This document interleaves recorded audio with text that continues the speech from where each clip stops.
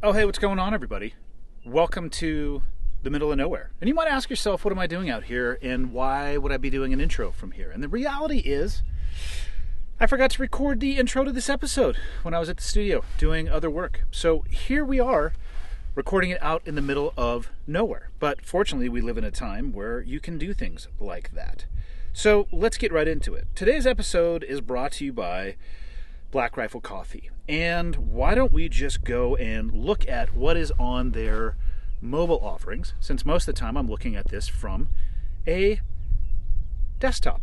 And you know what I'm finding? If you go to blackrifle.com, blackriflecoffee.com, they have a Black Friday sale that's going on right now, which I highly recommend you get into. It's the largest product drop of the year. So 100 new releases right now.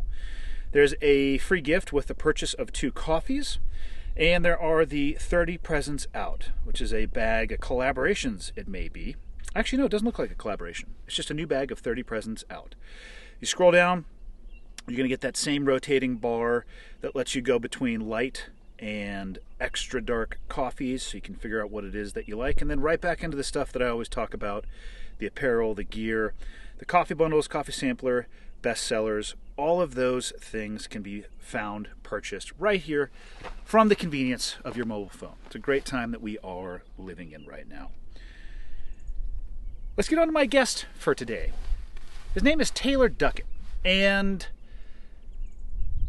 I wanted to bring him on for a few reasons. One, I often get emails from people saying, hey, well, how come you don't have somebody on who's just a regular guy or gal? Does it always have to be somebody with a background or an experience in this particular area? Or are you willing to just sit down and talk with everyday people? Now, for clarity, I am an average, everyday person. Athletically, intellectually, actually on that one, an argument could be made for average, if not a little bit below. It'd be tough for me to defend. But I'm an average person.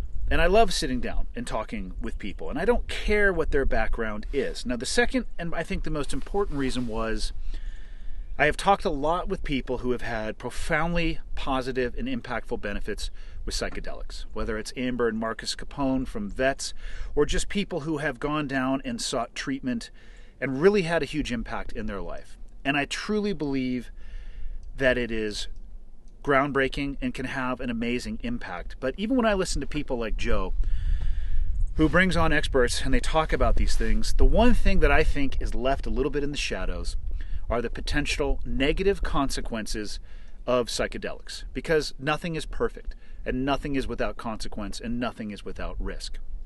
So Taylor reached out to me blindly and said, hey, would you be interested in talking to somebody, and paraphrasing here, and he speaks for himself in the episode, of somebody who broke their brain with psychedelics and the uphill battle and the time that it took for them to get themselves back. And of course my answer was, absolutely, let's do this. So that's kind of what today's episode is about. I'm not trying to paint a negative light in any way when it comes to the use of psychedelics. I have zero experience, and I talk about that and my, I guess my fear or hesitation around it in the episode itself. But this is the other side of that coin. So episode, I don't even know what number it is, with Taylor Ducket. Enjoy. Okay, got the red smoke. Gun run, north or south, west of the smoke, west of the smoke. Okay, copy, west of the smoke. I'm looking at danger close now. Come on with it, baby, give it to me, I need it. Get cleared hot. Copy, cleared hot. Taylor, what's up, dude? Not much, man. How the hell do we find ourselves here? So, first podcast. First Ever? podcast ever. Yeah. Me too, Yeah. so it's fine. It's going to be a journey of exploration together. No, man, I wrote you.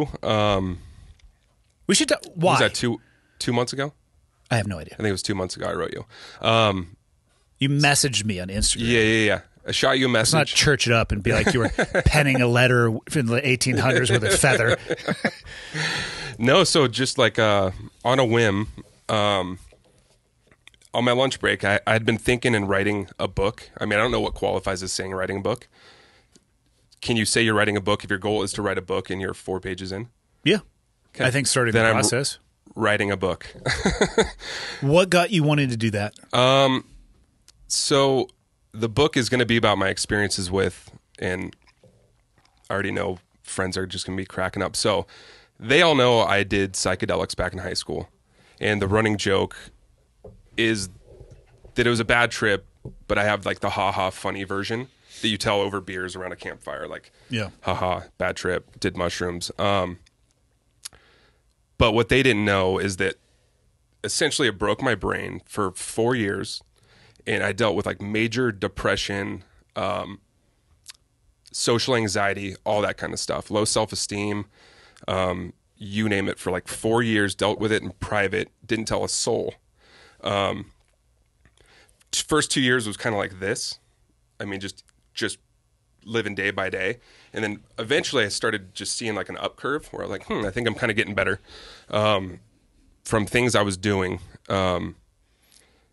Eventually, after about 4 years, I kind of realized, I think I'm actually starting to do good now. Like I'm starting to actually feel okay, to the point where I'd say by 2012, I felt good again. And How old were you at that point? I was 17.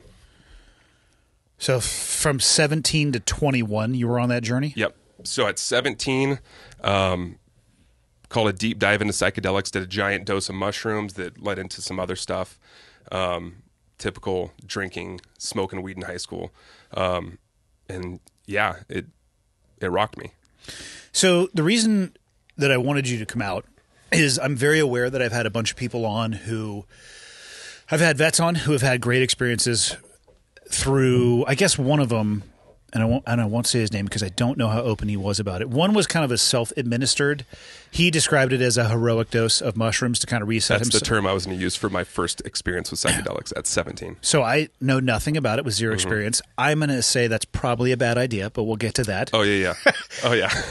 So I've had friends on, and I have seen incredible impact, I guess would be the word. All for all of them, actually, except for one. And I've talked kind of at length, my buddy Dave, who ended up killing himself. And he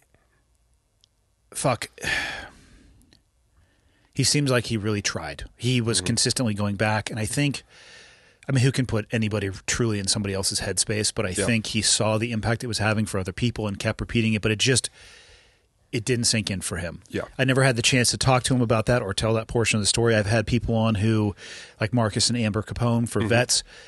All of the things that people that I've talked about, it's through the lens of, look at this amazing impact it's had on my life. And one thing I would consider, Joe to be a friend. He's got a massive platform, but 9 times out of 10, if not 10 times out of 10, when he's talking about mushrooms or 5-MeO DMT, it's all through the lens of this amazing experiences. And I just don't think that's a complete picture. So when you reached out... That's why I'm here. When you reached out, I couldn't think... with any conversation, there's two sides. Everybody wants to focus on this, it's this amazing medicine that is changing people's lives, which I don't doubt that it is. I think it is too. But it's painting with a broom. Yep. So, yeah, as soon as you reached out, absolutely. So, yeah, this is an exercise for me in leaning into discomfort. I've never talked on a podcast. I've never, until 1 month ago, nobody knew what I just told you just now. Nobody in my life. Not even your wife? No. So my wife was the first person to know, a little detail, just to tell her, hey, I've dealt with a little bit of depression, anxiety. And that was to get her through postpartum issues with our first son. Yeah. And it helped tremendously when she realized that, because it was in a pretty deep place for a while. Just realizing that she wasn't alone in somebody who had dealt with that? Yeah. The thing with having it and knowing that is you can see it everywhere. Yeah. I'm hyper aware to people who have issues. I have empathy for it. I try to help people. I'm genuinely a pretty outgoing, happy, glass half full dude. You're not a psychic, are you? No. I don't believe in Do you read any of that people's shit. palms? No. What did your radar tell you about Michael when you came in? Gaydar? Is that what you said? You can use whatever term you like. That's what hits for me, too. Yeah. I ping highest on the gaydar. You sunk my battleship. Well, no, that's the other thing with the psychedelics. Is a lot of people come out woo-woo and hippie with it. I went deep into it. I don't have any kind of thoughts about it like most people want to do it. I didn't come out of it. Maybe at one point I wanted to be like a Aubrey Marcus type character when I was in high school. That probably was where I was at. Is there enough room on this earth for two of those, though? No, not as far as I can see. He has swan dived into the pool of whatever he would describe it is that he is doing. Dude, like mine was purely just, it went from like partying to, okay, now I'm starting to get a little bit of an ego because I'm having fun in high school. We're going to parties to, oh, let's smoke some weed. Oh, let's try this now. And I just remember being like, I think it was probably like Apatow movies where I first saw mushrooms and I was like, oh, that looks cool. Like, let's experience it. And I went out of my way to experience it, not knowing anything. I mean, we're talking 2007. There wasn't social media. I mean, we had a MySpace, but that was like, even MySpace was in its infancy in 2007. Well, where were you growing up?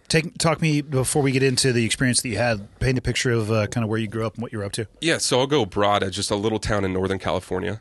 Where at? Near Redding. Okay. Do you know where Redding, California Yeah, is? I lived up. Yeah. The farthest north I ever lived was Sebastopol. Oh, okay. Yeah, up by Santa Rosa. Yeah. So up there, little small town. And for people listening, that's extremely north in California. Yeah, we're Not talking like 2.5 as- hours yeah. north of Sacramento, Yep. closer to the Oregon border than. Yeah, I than was gonna say. Yeah, it's a little different than L.A., San Diego area. Yeah, What isn't, though? that's true. You know, what is there? Probably 35 million people now living in the greater LA, San Yeah. Diego area. Yeah. It's I just got back from New York. I didn't realize how much I appreciate where we are now. Mm-hmm. Or I appreciate more when I go on trips like that. Mm-hmm. I couldn't do it. No, I could not do it. no. I can understand how people go from massive city to smaller city.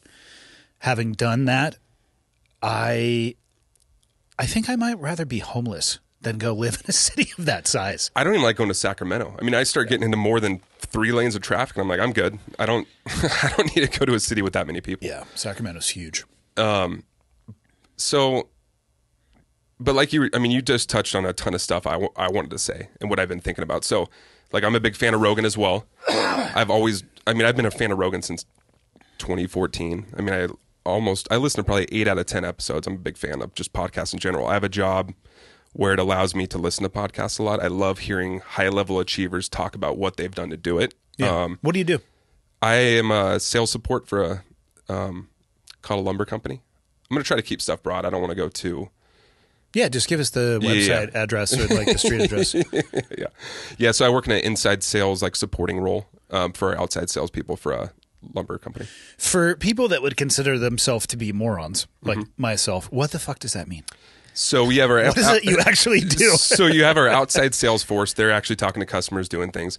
Like on the... we'll use Home Depot. Not that I'm saying but in that setting, people come to where you work and they're out there dealing with them, or contractors. Yeah. So our outside sales force are selling our products by communicating directly with dealers. We only sell to order. Okay. We don't sell custom to anybody else.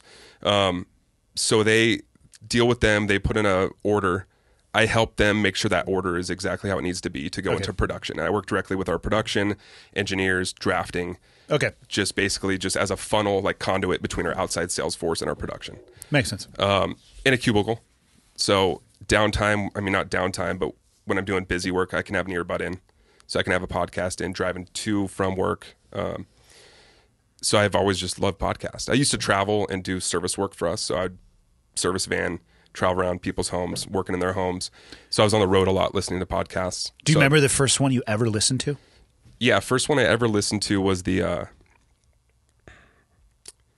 what was the one about the guy who murdered like a girlfriend? It was like it was a super famous podcast about a murder story. It was like one of the first big ones I remember hearing about, and it was everywhere. Do you remember who the host was? I don't remember the host, but I remember the dude's name was like Adnan or something. Oh, Michael. Yeah. So just about to and the go. first time I heard somebody say, "Oh, do you listen to podcasts?" I was on a job site, and that dude was literally like doing something on the job site, and I was checking out the house, and he goes, "Hey man, you ever listen to podcasts?" I'm like, "That button on my iPhone? No, I have no idea what you're talking about." And he's like, "You should listen to this." And it was... I was a late adopter also. Yeah. Very late. I had never listened to a podcast before I was on Joe's the first time, which may have changed some of my answers, but I don't think I would have changed any That of was my the answers. first time I had heard of you, was on that episode. Like, that's how long I've listened to When I Rogan. was on with Tate. Yeah. Yeah, we had a little discussion about what should be done with people in Guantanamo Bay. Yeah. What'd you find, Michael? Adnan Syed. So what was the name of that podcast? I think it was, let's see, Serial. Yeah. Yeah, it was called Serial. So much nicer having him in here, being able to do this. For years, I did everything by myself, and he would edit afterwards. I would just take the footage and give it to him. Holy cow, the difference to be able to pull something up and talk about it in real time. Are you going to start calling him a young Michael? Or is that taken by Joe can Jamie? do his own thing. Jamie's not that young. That's why I've He seen. has long gray hair. Yeah, let's call him like somebody called Tiny when they're giant. I'm going to call Jamie mid. He's mid, Jamie. Midway through his journey. Yeah. Which I think, is that an insult, Michael? Nowadays, mid is an insult. Yeah, I touch in with him to get the pulse of the modern generation. So mid is pejorative. What's the new thing too? Cap? I've heard cap. That one I know. I don't know. Cap and bussin'. What is cap? Cap means bullshit. Like that was cap. So people will say, if somebody says cap, you're calling bullshit on somebody.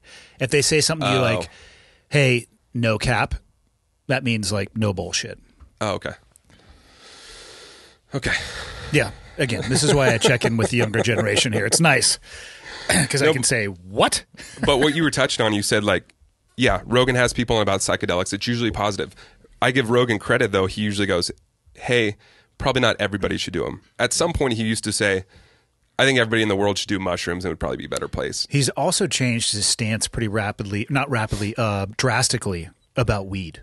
Really? He, for a long period of time, he was just super pro marijuana. And I could give a shit how people choose to live their life. Just understand every choice you make has consequences. I don't know what changed his mind. He's more cautious in the way that he talks about it. I think maybe he's just more aware of the potential after effects or side effects. I think he probably knows some people who had something happen. Probably. And people also, I think, make the mistake of using him.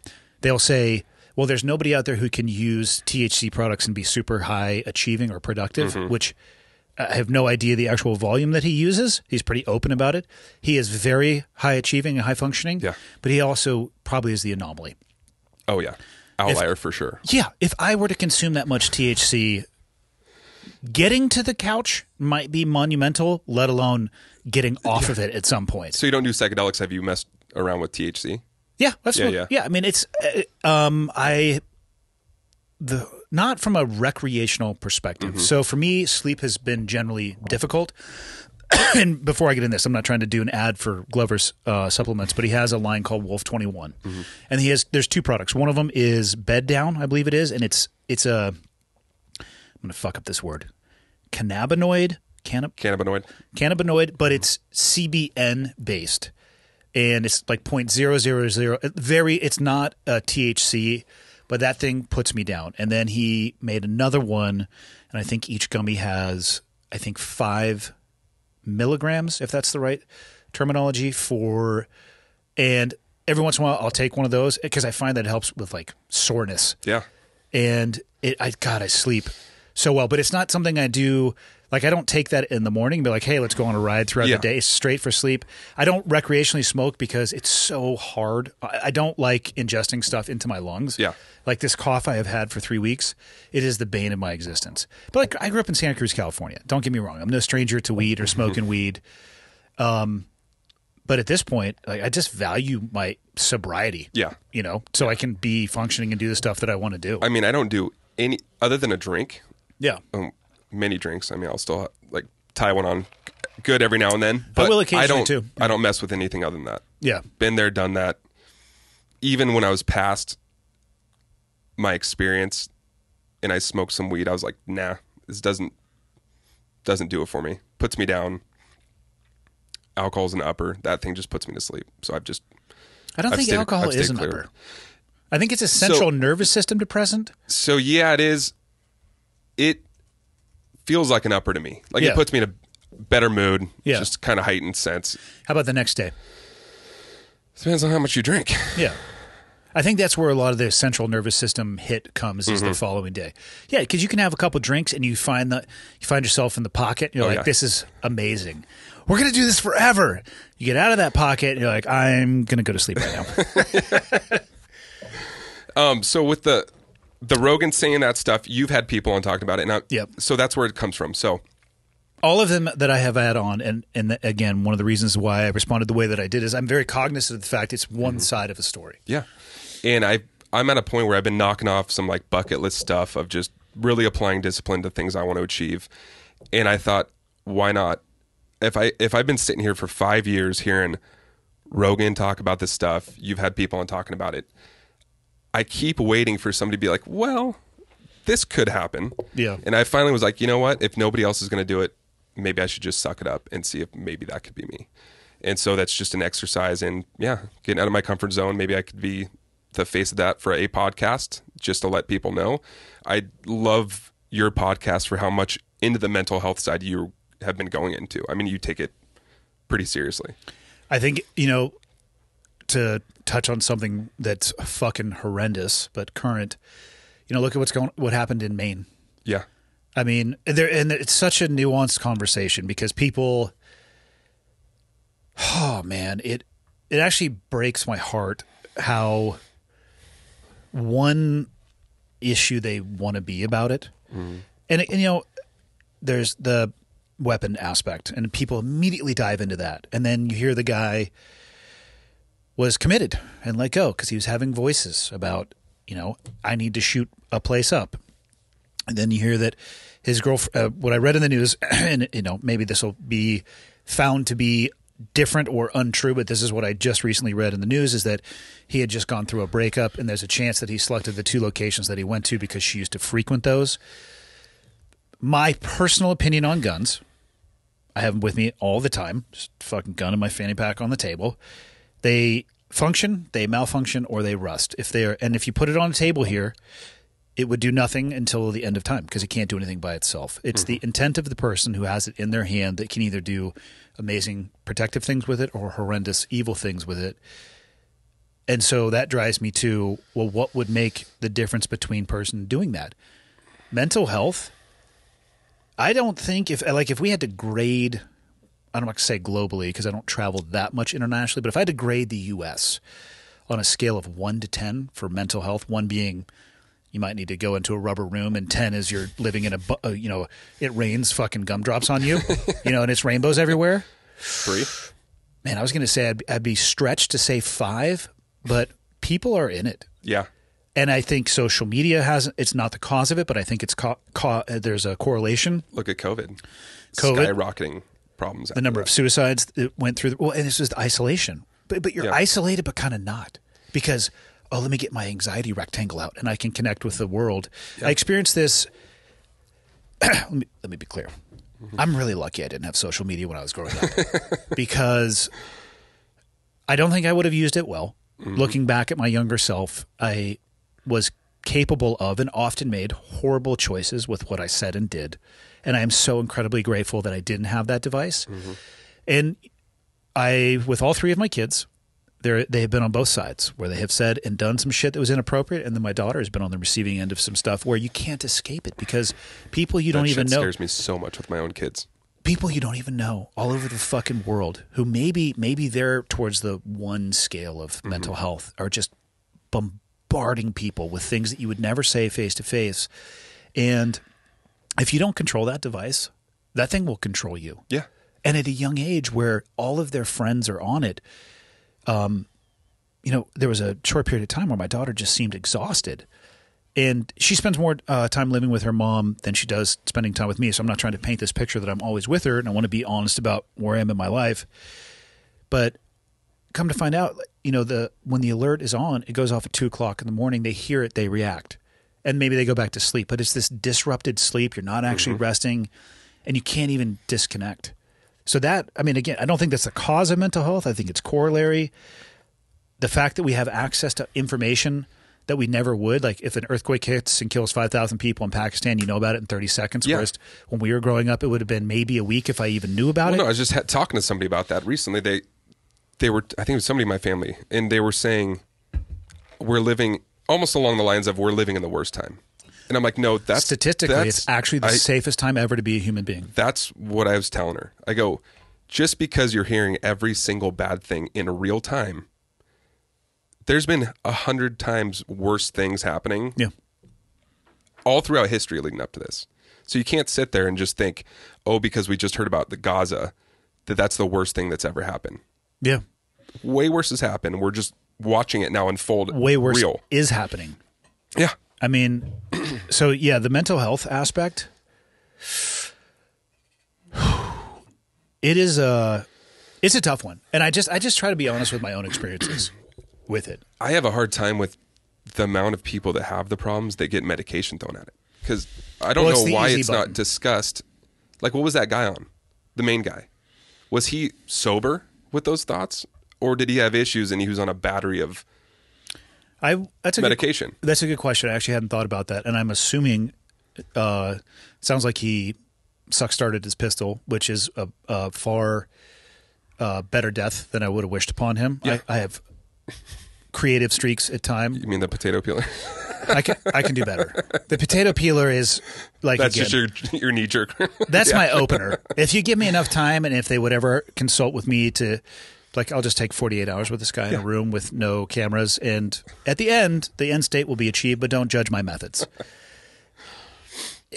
I'd be curious. I want to know if he was on stuff, because most people that do that are on stuff. So I guess he was hearing voices. Yeah. Do you go from normal to hearing that, or do you have problems and you get on stuff and then hear voices? Because I feel like most of the time you hear about that after somebody's on medication. So let's preface what we're reading here. And it's the individual's name. It's a brief description of him. I think we can all agree at this point, from what we've seen over a variety of issues, is that the first things that are reported immediately are often not the most accurate. So I take all of this with a grain. Yeah. And I think it'll be a while. I'm sure they will do a toxicology report, but I think it'll be a while before a lot of the information actually comes out. Yeah. Unfortunately, the vast majority of people will have forgotten about this before that information comes out, which sucks. Well, yeah, because it happens so much. Well, not even that it happens so much. There's going to be something else that nukes your phone, and you're going to be hearing about that, and then you're going to be hearing about something else, and then you're going to be hearing about something else. It's again, I think it goes back to the question I have, is that are human beings even designed to deal with this level of information that we now have access to? I've told people in my family a lot. I would say like 02 with the spiral iPod. Oh, yeah. When I had 2,000 songs in my pocket. Did you pay Let's for them? call it. Did you pay for them? Hell no. LimeWire existed. You don't even know about illegal music downloading, do you? I mean, yeah, I don't need to use it. I wrote a 10-page paper in high school why downloading music from LimeWire should be legal. Because I'm not stealing it. Somebody gave it to me, and I'm just pulling it off the internet. Fucking Michael. You didn't even live through the dark ages of the internet when we were building it brick by brick. No, yeah. By that I mean Al Gore, single-handedly. Dial-up internet, just stealing songs off. Dude, downloading music it's not like today where there's Spotify or Pandora or even an iTunes subscription you can put. I don't know how any of that shit works, other than I've heard the artists just keep getting paid less and less. There were just look up, what was it? It was Metallica, and who was that fucking dude? The Napster guy? Yes. And what was his name? He's in the Facebook movie. Justin Timberlake played him in the Facebook movie. Sean something. Yeah. But yeah, man, it like changed and broke the music industry, Michael. Metallica versus Napster. Oh yeah, it was huge. Sean Parker. Yep. Yeah. God, that was a useless piece of fucking information I just pulled out of my head. There you go. There's your reading for tonight, Michael. Yeah. Learn about the internet before you were probably even born. 2000? No, I was born. How old What year were you born? 99. Yeah, so you were shitting in a diaper, not involved like we were in the trench warfare of digital online music downloading. To be clear, I was in 4th grade in 1990. Yeah, to be clear, I never downloaded any of that music either. I'm just trying to give Michael shit. What were we talking I'll about? read up on it. You should. I picked up the book 1984, by the way. Oh, did you? I did. You're gonna start. That was a good reading it? episode. Yeah. I'm gonna have to pick that up too.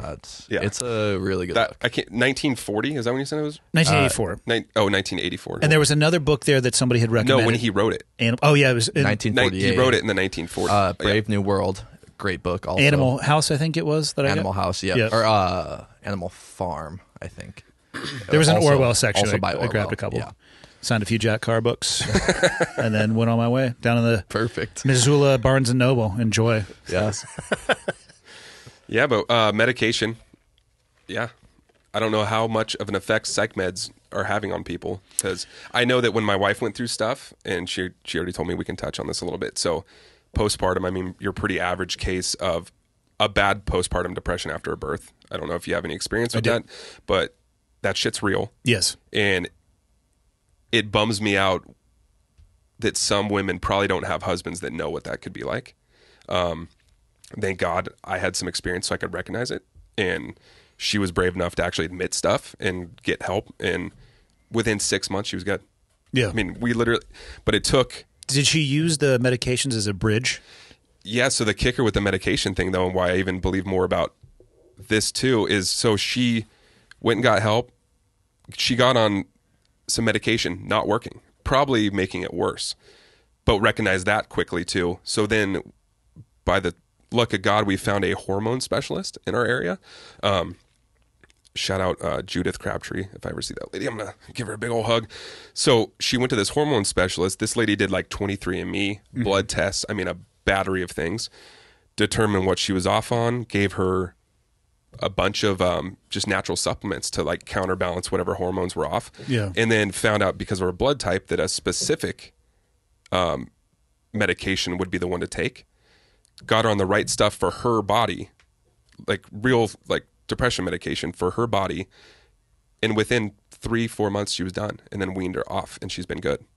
How many appointments did she have with the person before they prescribed antidepressants? Well, it was kind of like, we have to do something now. So it was day one. But I don't think that's atypical. That's the experience I've had with quite a few friends who will go in and have one, maybe two conversations, and they leave with a script for an SSRI, super powerful. Whereas what you're talking about, this woman who took the time, all of these other tests, that's not something that you're going to do in an hour or a day. So the one who prescribed that day one, it was kind of like an all hands on deck. Yeah. We have to do something now. And then I don't then it fault was that like, person then it was for like, that. then, Yeah. and she was fantastic. And Yeah. I mean, I was sitting in on the thing. Like it wasn't like oh, just do this. It was like we're going to make a first step. Then I'm going to get you in touch with this person. And so she was the one that put us in touch with that person. So I have nothing but respect for that. My Yeah. issue comes with, and I have plenty of experience, not directly, but with people that I know in my social circle who it wasn't an all hands deck. Like the smoke was not pouring out of the windows. oh man. And within maybe a few hours of spending time with somebody, it's here's your prescription. Instead of so if you come in on your first step, I mean, looking back in 2007 when that happened to me, the smartest thing I could have ever done was have the courage to be able to admit to my parents that something was wrong, because I should have got help. I mean, for sure. I don't know what it is. If you go in on your first thing, I guess it depends on what were you going there for. Is it like it depends, I guess, where you're at. I mean, can they give you a tool to immediately start making change on your first trip? You know what I mean? Like if you show up and you're having problems and I go, hey, I'm feeling this way, and I'm talking to the therapist, are they able in one first hour session to give you tools that you're going to leave there feeling better? I think that they can. I think they could probably prescribe tools. Whether or not it makes you feel better or it compounds the issue, I think is the greater question. Okay. And I don't know the prescription guidelines. Anybody who listens to this podcast will know I'm not a psychiatrist or psychologist. But I'm again, just from people that I know in my own personal life, the rapidity that they can get prescribed something, and I have watched it. And I'll be very transparent. I have watched it have incredible impact in some people's lives, and I have watched it absolutely, completely flatline people's personalities and drive them to a place where I wasn't necessarily worried before and got exceptionally worried just by the drastic change in who they became.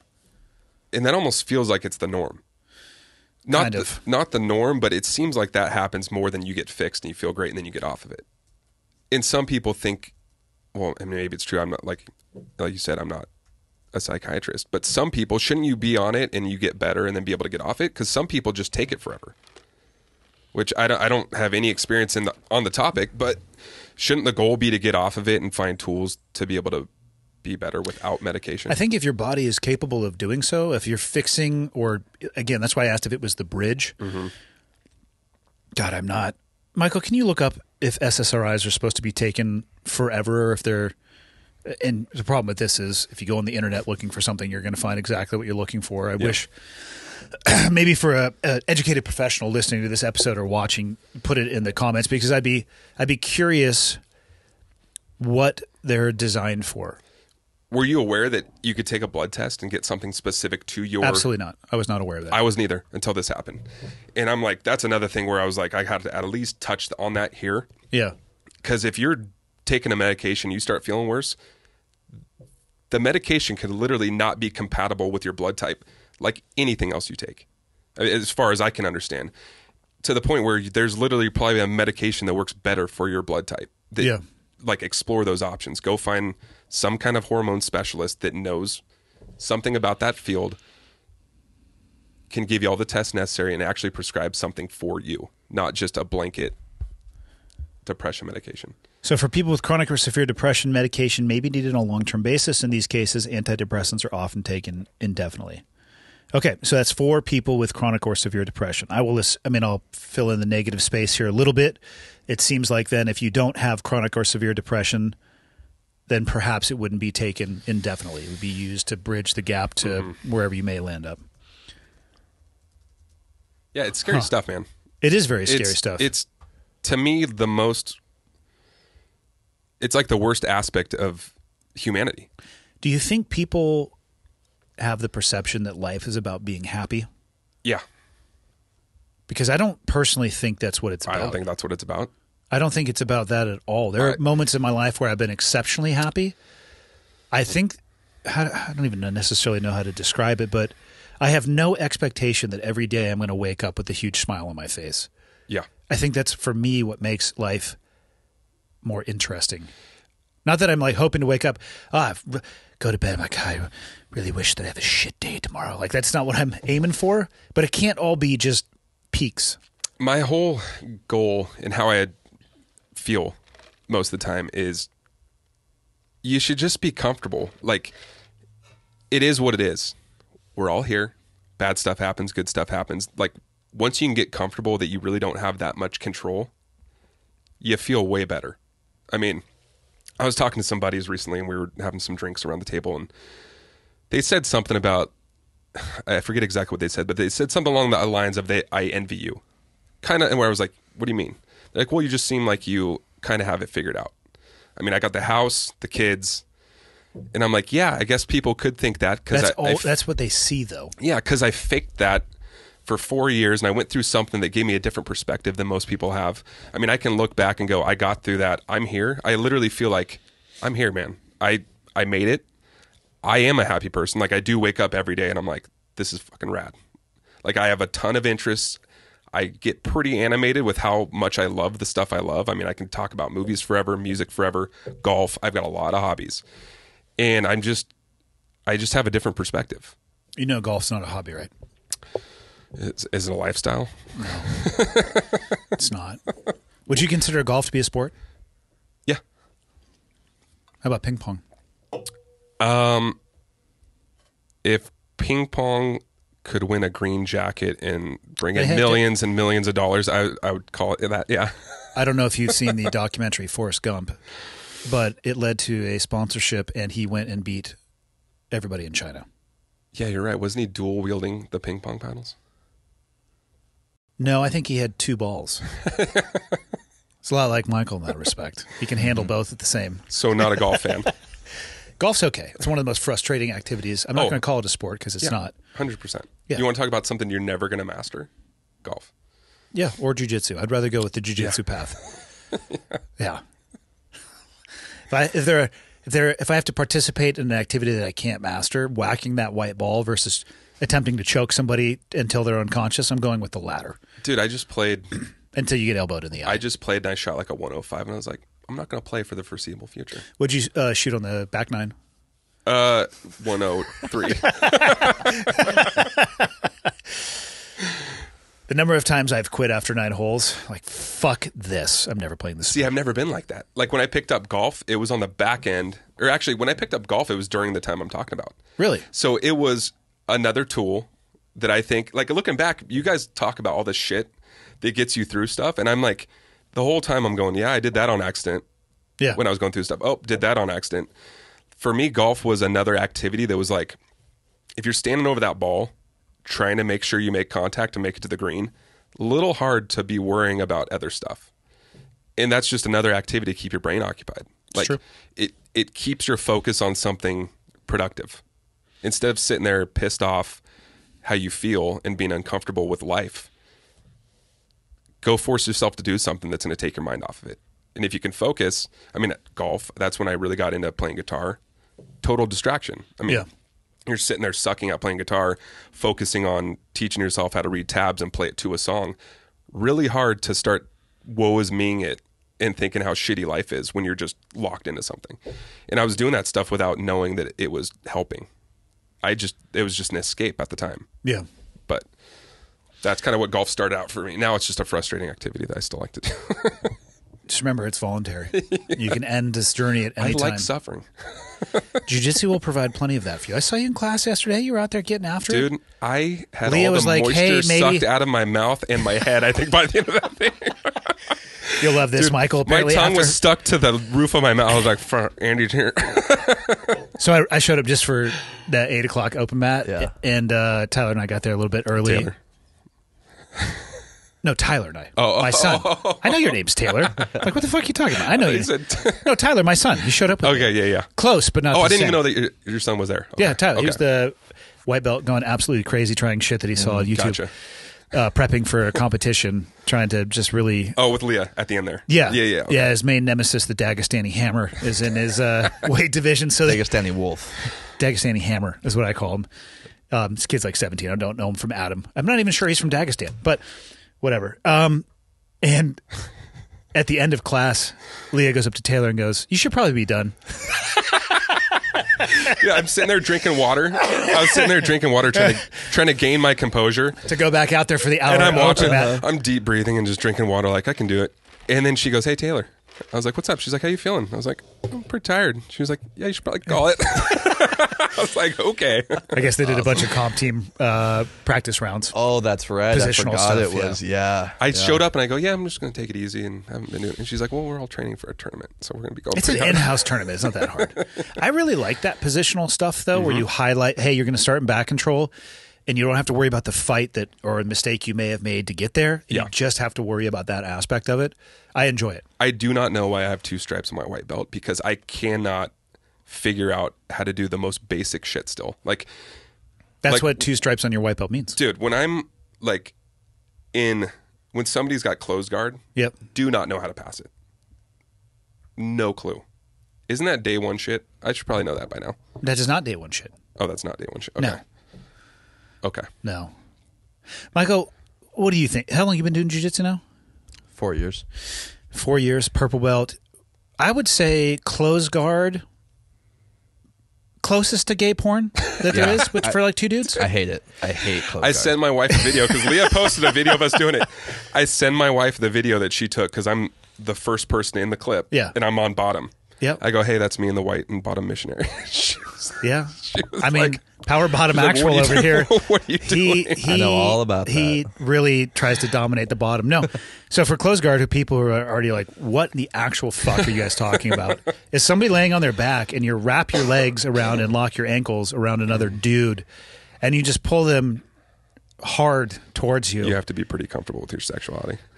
You do well, and at that point, you're just like, this sucks. I want to get out. So you're actually the last thing in your mind that you're thinking about is anything related to that. No.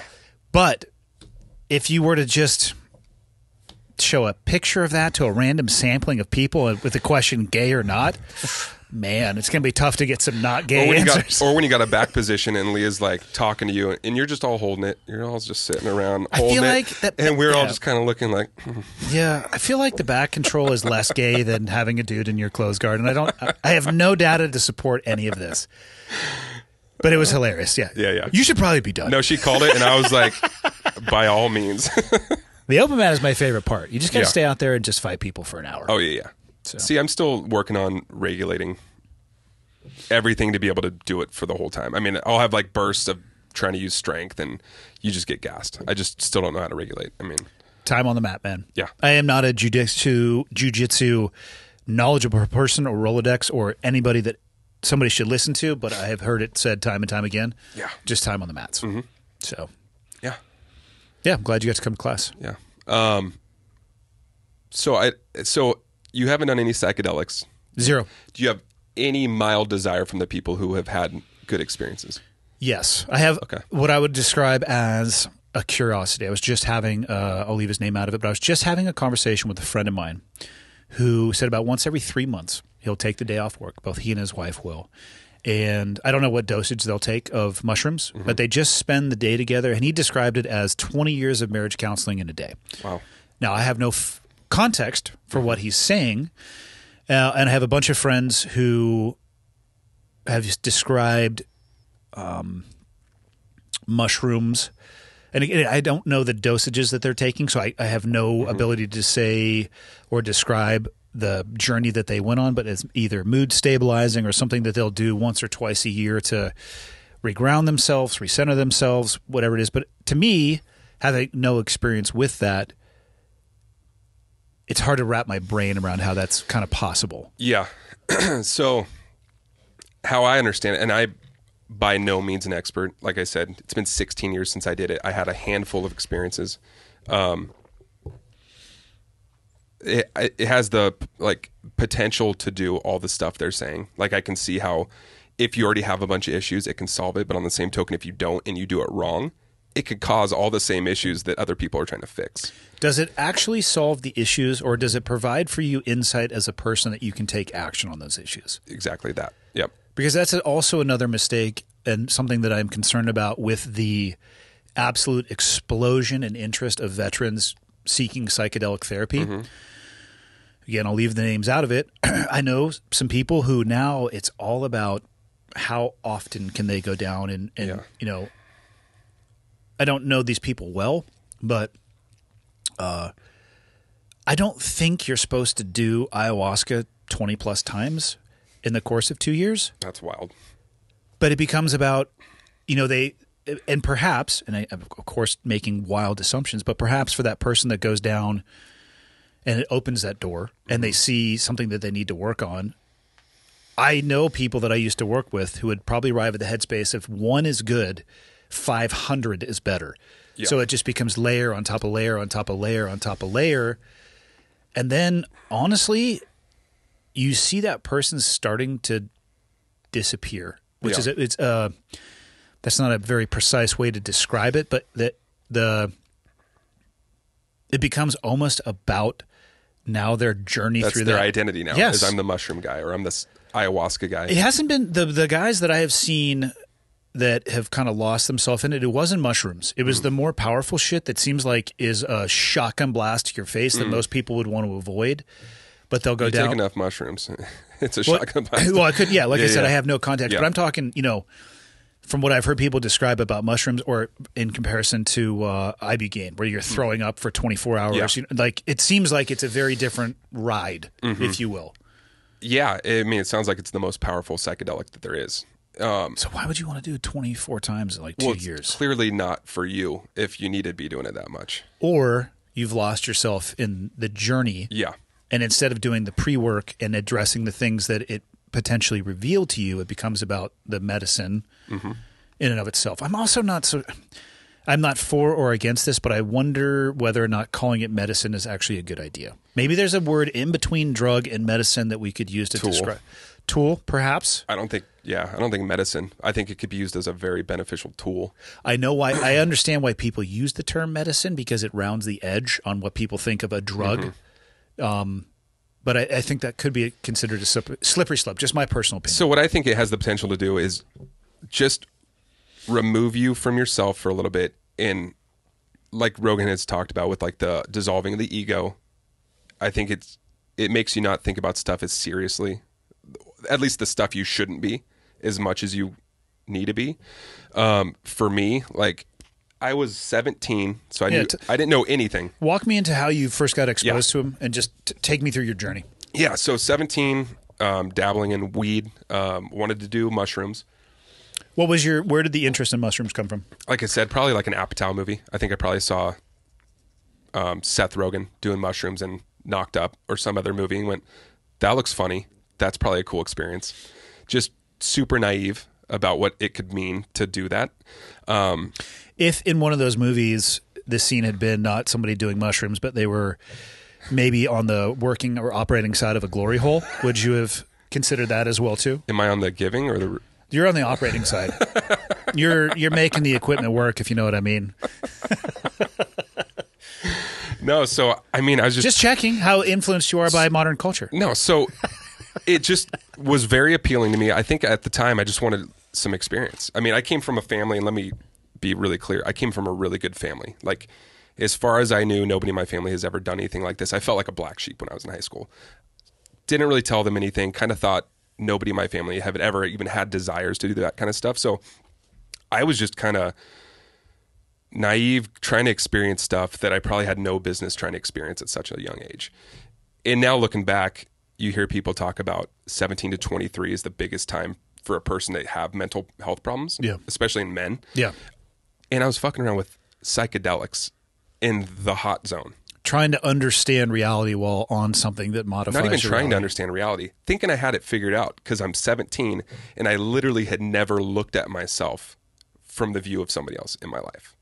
So we go to do mushrooms, and I knew somebody who knew somebody. We got some, got enough for 3 of us to do it. 3 good doses, I think, so we can all have a pretty good trip. And so the goal was, hey, we're going to get together. We're going to do these. I was the one that had them. We got to a party, or I got to a party, multiple people there were drinking, not knowing you should not drink if you're going to do mushrooms. So I had some drinks. And then those guys don't show up. And I'm like, well, we were supposed to do this tonight. How come? Like, what the hell? And I was like, I guess I can wait. Well, after a couple drinks, I go, I'll just do my dose tonight. I really want to do them. I'll just do them. So multiple people leave. There's probably 4 or 5 people left. And I go do my dose. So I eat it. You just eat the mushroom straight? Nope. I think I paired it with like tri-tip because they say to eat it with food. And that's pretty good. And I'm a dumbass, and I thought you were going to say pizza or something. And that's what I put it with. I'm pretty sure I grabbed cold tri-tip out of the fridge, put them on it, and ate piece by piece. That's pretty awesome. At 17, I probably would have gone with like a Dorito, but... Yeah, so I take that, and we go back, and at this point, the guys not doing it are like, is it kicked in yet? I mean, so now we're talking about set and setting. I mean, you hear people talk about all the time, if you're going to do this stuff, don't drink. Do it in a good environment, do it with good people, and be aware what can happen and go with it. So 1 dose in, they're like, you feeling anything? I'm like, not really. How much time had expired? I would say probably 15 to 30 minutes. Okay. But zero research. I mean, I had no clue. I didn't know anything about it. So 15, 30 minutes, I go, are they duds? So I go back out to my car and I eat more. So now we're probably 2/3. No tri-tip at this time?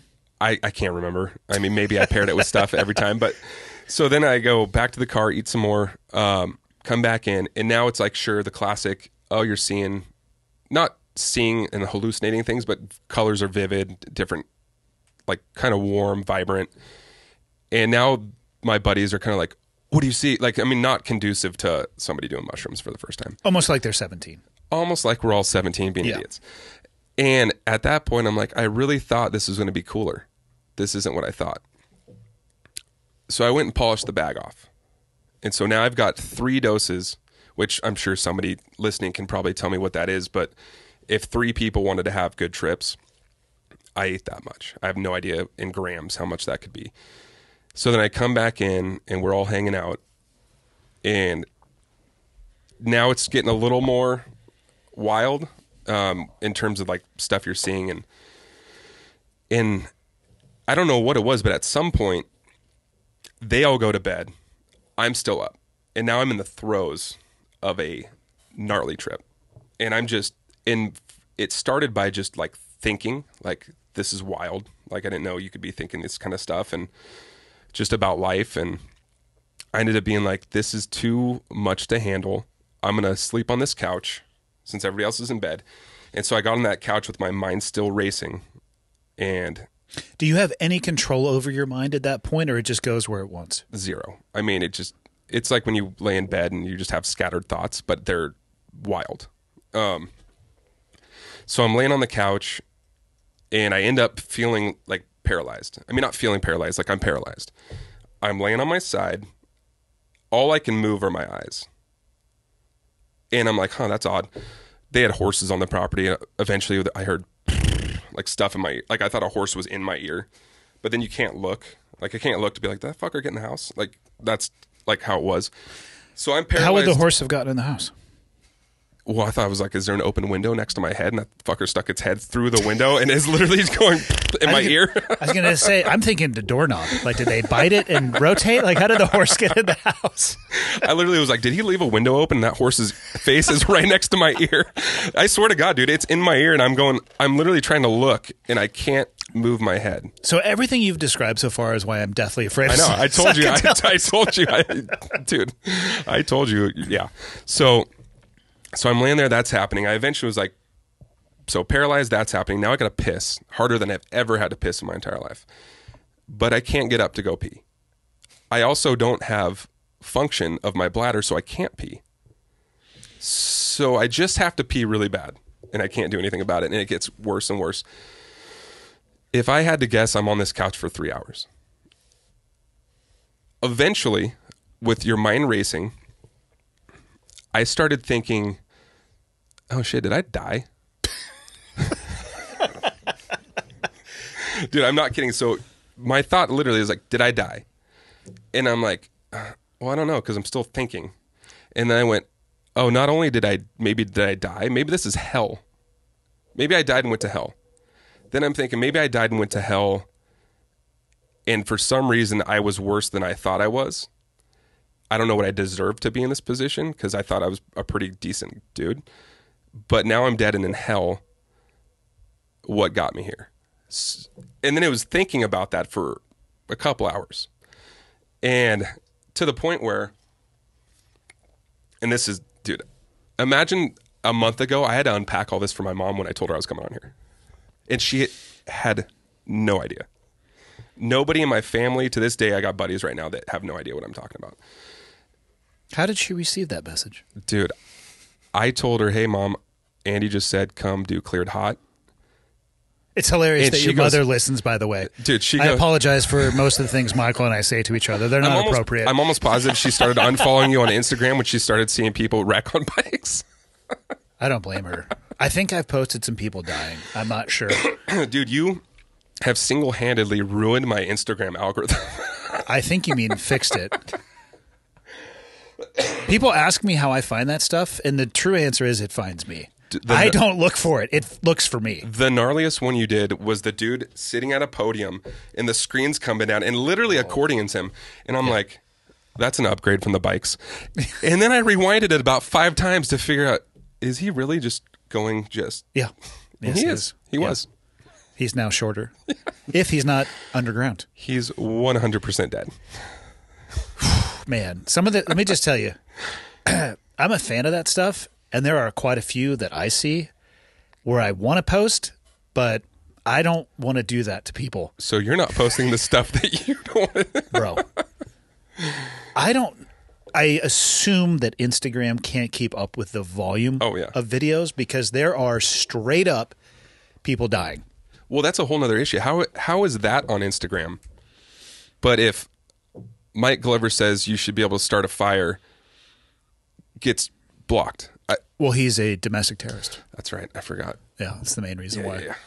I don't know. And what I don't think is that there is a human being making that decision. I think there's some really complicated math that I don't understand for all of those systems to function. And for whatever reason, it's probably not that post would be my guess. It's a combination of things that hit whatever net that exists, and it triggers it. Well, God forbid my son at 10 is going to have an Instagram watching people die daily and be have like him not completely desensitized to. You should block me from his account because I'm not going to stop posting those. Oh stories. no, I'm not asking you to.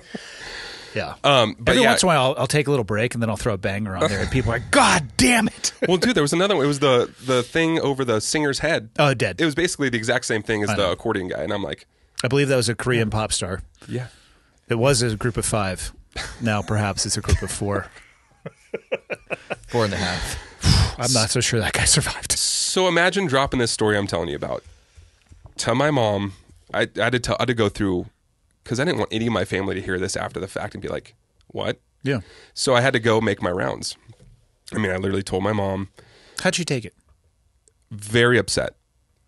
Upset about what had happened, or upset that you didn't tell her? Like, very, very sad I had to go through that. Like, I mean, crying. Like, it was a very shocking thing to tell her. Does she wish that you would have told her at the time? Oh, absolutely. Yeah. But I told her, I'm like, remember what it was like back then. Well, and that's another thing I had to keep telling her. This is 16 years ago. Yeah. I'm like, I have been good for over a decade. So I'm like, like you talk about looking at yourself as almost a different human being. Oh, for sure. That's how I look at this whole time frame. It just happened to be horrific. And yeah, she didn't take it good. And so we had the whole conversation, like, she felt like a failure as a parent. And I'm like, it had no bearing on you. Then so when we got into a discussion about having kids, them being different out of the box. I mean, you can only do so much. Yeah. There's nature and there's nurture. I don't think it's one or the other. She could have done everything in her power. I don't think there was anything that would have kept me from wanting to experience stuff. I mean, It's fair. I really don't. It's accurate too. I think out of the gate, I've always been like an artistic, curious person. And that was just a path. I was just curious about stuff and wanted to try that. So I think it's actually an important thing for parents to think about. I'm a father to 2 boys and a girl. Couldn't be different, all 3 of them. They have their individual strengths. They have their individual weaknesses. And I don't care if you are nature or nurture. Mm-hmm. Your kids are going to make all of the choices that you would never want them to make, regardless of which path you go down. yeah. And that's a tough cookie to chew up and swallow as a parent, because your number one fear is I want to protect my kids. I don't want anything to happen. Yeah. But you could actually ruin them for their long-term future if you stuff them into a box in the corner and wrap it in bubble wrap. Yeah. That's not going to work either. No. It's tough realizing how little impact and control you actually have over their decisions. Well, I have a 4-year-old and a 1.5-year-old daughter. 4-year-old son, 1.5-year-old daughter. I can't think of anything more I want than to have an open dialogue about what can happen with mental health. I'm not shy about what I've experienced. Like, I want them to know, hey, Dad made some stupid decisions, so you should probably know about them. That way you're not out there taking 3 doses of mushrooms. So that's how I'm going to raise them. I mean, I'm going to be strict, and I don't want them to do it. I want to warn them about what can happen. But for me, it's an open and honest dialogue around it. I think that's the best approach. The last thing I would want is my son to be having any kind of wild thought and be afraid to tell me. And I'm not saying that as blaming my parents for not making that something that could happen. Generations are different. I mean, I had to tell my grandparents this too. How'd they take it? My grandma immediately started crying. And I went very broad. Like, I'm telling them not to listen to this because they're not going to. So they're 100% going to. No, they won't. They can't find this podcast. That's what the younger people are for. You should, I swear to God. So my dad now lives up here for a week. Oh, he just moved it? Yeah, Nice. he lives here now. For a fucking week, he had an Apple TV remote in his front breast pocket because he couldn't figure out how to charge it. So he would come into the coffee shop. Michael's Dude, dying. Dude, we were in the coffee shop one day. I'm like, Dad, what is that? The Apple TV? He had his readers. Yeah. And I just see the top of it, a gray Apple TV. I'm like, why? He's like, oh yeah, I can't figure out how to fucking charge this thing. I've been asking people. He's going over to people having coffee. Hey, do you know how to charge this? And they're like, get out of here, you creepy old man. Dude, I was my grandparents' like tech support for like a 4-year period until I tapped out, and I gave it to my mom, and my mom is now 100% their tech support. But your grandparents will find somebody who will be able to show them what that button means. So my dad. They don't want to hear this stuff though. But I'm like, hey, Dad, you charge it with the same cable that you have a charger remote. You have an iPhone. Yeah, it's the same. It's what is the lightning cable? Okay. For the old ones. I'm like, it's the same cable. And he goes, well, I don't have one of those. I'm like, what's your battery at your phone? Oh, it's full. How come? Oh, well, I charge it when I sleep. I'm like, I can't work with this. Unplug your phone and plug in the Apple TV remote. A fucking week. Left breast pocket. That's my dad in a nutshell. In the coffee shop, drinking hot chocolate, giving people advice on coffee. Oh my God. Never had a cup of coffee in his life. Wow. You want to hear the best part? So he's his beard is glorious. He got kicked out of Seen it. Yeah, he got kicked out of, I think it was 4th or 5th grade because he had to go home and shave. Yeah. Oh, dude. So the genes passed me over and hit my sister square in the back, if you know what I mean. But he is going to be Santa Claus at the coffee shop. We're going to measure him tomorrow and order him this pimp Santa BRCC in Kalispell. He is going to sit there for like 3 weeks before Christmas. Free pictures with the kids. Come in, get a hot chocolate, and he's happier than a pig in shit. So we're going to dress my fucking dad up as Santa Claus. Dick Broom Actual will be there. He goes, I was just at the house with him. I was like, oh, I wish you guys would have told me. I would have allowed my glorious beard to grow out for at least 6 months. He's like, it's trim, but I'm doing the best I can. I'm like, what are you talking, like giving it a motivational pep talk in the mirror? Dude, he does have a pretty thick beard. I've seen his episodes. I have never seen him without at least a mustache. For my entire life. His beard's one of the ones that start like right at your eyelid, right? There's no separation between his lower eyelashes and his beard. I don't get it. Michael, can I get a water? Yeah, you want me to go grab it? Yeah, grab whatever you want.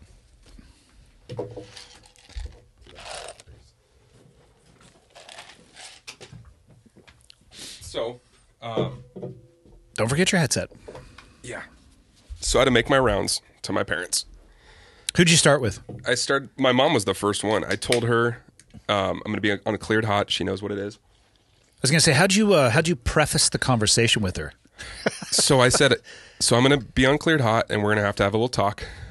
And she was like, oh my God, that's so exciting. And then she was like, for what? What do you mean? And then I told her, in 2007, I might have dabbled in some psychedelics and gave myself some pretty severe mental health problems. And I did it in secret. And I was like, oh, my ride's here. And I went hunting for a weekend. Perfect. And I came back and she literally opened the door and she's like, we really need to talk. And I was like, okay, let's do it. And we sat down and we had about an hour and a half conversation. And it was brutal. I mean, she was very upset. We talked about the whole nature versus nurture. Like, I did not want anybody in my family to think I had anything to do with them. Like, I came from one of the best families you can possibly ask for. My decisions had nothing to do with how I was brought up. Yeah, that's fair. All right, so we're on a couch. There's a horse in the room. You have to pee but can't. Yep. Tell me more. So I started convincing myself, like, oh, yeah, that's right. Shit, did I die? You've died? I mean, my heart rate was probably at like 20 at this point. Like, I felt very at peace. And I was like, oh, maybe I died. And then I was like, oh, maybe I died and went to hell. Maybe this is what hell is, being stuck on a couch with a horse in your ear and you got to piss. And I'm like, people think it's fire and brimstone. This is way worse. Truly. And I'm not a religious person. I believe there could be definitely more than past this. Full stop. I don't partake in religion. It's almost agnostic. You're not sure. Yeah, I'm not sure. I think it's very. I believe that there could be. No, I believe there's a higher power. I think there's something more than what we're doing, but that's it. And I don't pretend to know what that could be. So I'm paralyzed on the couch, convinced myself I died, and I'm literally thinking, and I haven't told my mom any of this in detail either, but I thought at some point, I'm like, now's the time, Mom, to go ahead and turn it off. Yeah, I told her I'd talk to her about timestamps. And I go, so I literally at some point, I'm like envisioning, oh, I could be, maybe I'm dead. For all I know, they're loading me in a stretcher in the driveway right now. My mom's outside crying and it's the next day.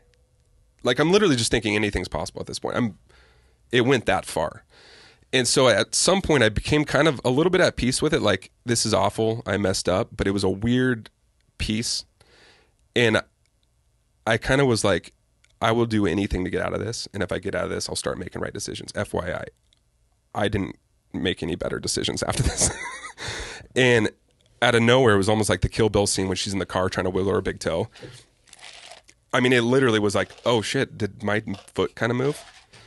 And I'm like, I think so. And it was almost just like that scene. And then all of a sudden my whole foot moved. I'm like, oh shit, maybe I'm alive. And in my mind, it probably took an hour to go from toe to sitting up on the couch. But for all I know, it was 15 minutes. But it got to the point where I sat up. I went and took the longest piss of my entire life. And I just kind of sat there like, what just happened? Went and woke up friends and were like, you have no idea what I just experienced. And it was wild. The next like week was just a lot of what's life. This is wild that you can have this kind of experience. Like deep existential questions? Like, putting it mildly, like just crazy existential thoughts and questions. Things I never knew that people even had. So immediately out of the gate, I'm like, oh, this is different. I wonder how many 17-year-old kids are having these kind of thoughts. But I wasn't yet like, oh, did I break my brain? It was kind of like, whoa, I have a new perspective I haven't had before. And it was kind of the point where I almost was like, it didn't give me less of an ego. It almost increased it because I'm 17. You thought you were somehow enlightened? Yeah, I kind of was. And I wasn't even talking to anybody about it because I thought they would think I was crazy. I mean, I would jokingly be like, oh, dude, I thought I died. And I would joke about that. And not telling them, hey, man, I'm having some wild thoughts about shit. Like, you don't want to know what I think life could be. And yeah, and a little bit like, okay, this is new. And after like a week or two, back to just partying, dabbling in some other psychedelics. Are you familiar with salvia? No. So salvia is a natural plant that you could smoke that gives you, I mean, pretty big hallucinations. Before you got into the salvia, had that period of time where you were thinking more existentially, had that waned or gone away before, or did you just layer that on top? Layered it on top because I wasn't afraid of what I was thinking yet. Like I wasn't. It was just like a new optic. It was just a new, very deep thoughts about life and existence in general that I didn't have before, but not in a bad way yet. So I layered that on with some. I mean, and so salvia's got different grades. It's got, at the time, somehow it was legal to go buy in the tattoo shop in my town. Michael, I think since it's illegal, at the time it was legal. You could, if you're 18, you could walk in and buy a salvia, and it ranged from like, it'd be called, I don't even remember what it was, but like 2x, and it would go up to like 10x or what, I don't even know what it was, but there was a spectrum of dosages that you could hallucinate more. I had done the medium one a few times, or the small one a few times, did a medium one once, and it was literally just more of like a low grade, if I had to guess, mushroom, because I've only done mushrooms once, and it was heroic dose. I haven't done a low grade of mushrooms. This salvia, was it just a visual type thing? Yeah, more like just colors seemed different, and I remember we'd call it salvia pressure because you'd feel it on your skin. Your skin would be a little tingly, and you'd feel like this pressure. Laugh, you'd get the giggles. I mean, it was kind of like a probably happier weed if I had to guess. Huh. Herb from the mint family. Brief, intense psychedelic experiences. Farmers with a long history of use. Indigenous shamans in Mexico. Huh. Okay. So with this one, I probably did this like 4 or 5 times. In a close time period? Over the course of probably 2 months. And I did the small to medium one a few times. And then eventually we're like, oh, let's try the big one and let's see what happens. So we do that. Multiple people did that. And when I did it, so this is the only one I remember researching. I think we heard some upperclassman had done it. That's how we heard about it. And he said everybody turned into 2-dimensional South Park characters. And I was like, oh, that sounds kind of fun. Fun's a sliding scale in term for each person. Stupid 17-year-old. Totally, yeah. And I remember researching. We sat around the computer and went, effects of salvia, and a list came up. And actually, Michael could probably do it. One of them on the list said, become an inanimate object. And I was like, huh. So what, do you just turn into a lamp? Like you smoke this shit and you just stand straight up and you're like, I'm a lamp now. Huh. That's what I was guessing. So funny thing why I remember it so vividly is because I did become an inanimate object, but it was totally different than I had expected. This was the only one where I smoked it and I was in a dream state before exhaling. Like I don't remember exhaling it. Instantaneous. I took, again, my mom won't be listening because I'm timestamping all this, but I took the biggest bong rip I could possibly take of it, held it in, don't remember exhaling. I was immediately thrown into a complete dream state with no visual of like the world. So kind of what I thought mushrooms would do that. I was aware of my surroundings the whole time on mushrooms. This just put me in a dream. And my dream, it was like immediately I just kind of was like looking around and I look left and right and there's millions of me as far as the eye can see in both directions. None in front of me, just on the side. And I start feeling like a huge pressure on my face and a like weight of like moving. And I determined, I think that I'm making up the molecules of a shoe right now. That was my feeling. I was like, I think me and everything I am is just millions of me and I'm making up the molecules of shoe and somebody's walking with me right now. That was weird, to say the least. And it was kind of like, and I don't know if do you know Ari Shaffir, Rogan's friend? Ari? I know who he is. I've never met him. So the first time I ever, so again, 2007, never researched shit. I'm doing some stupid stuff.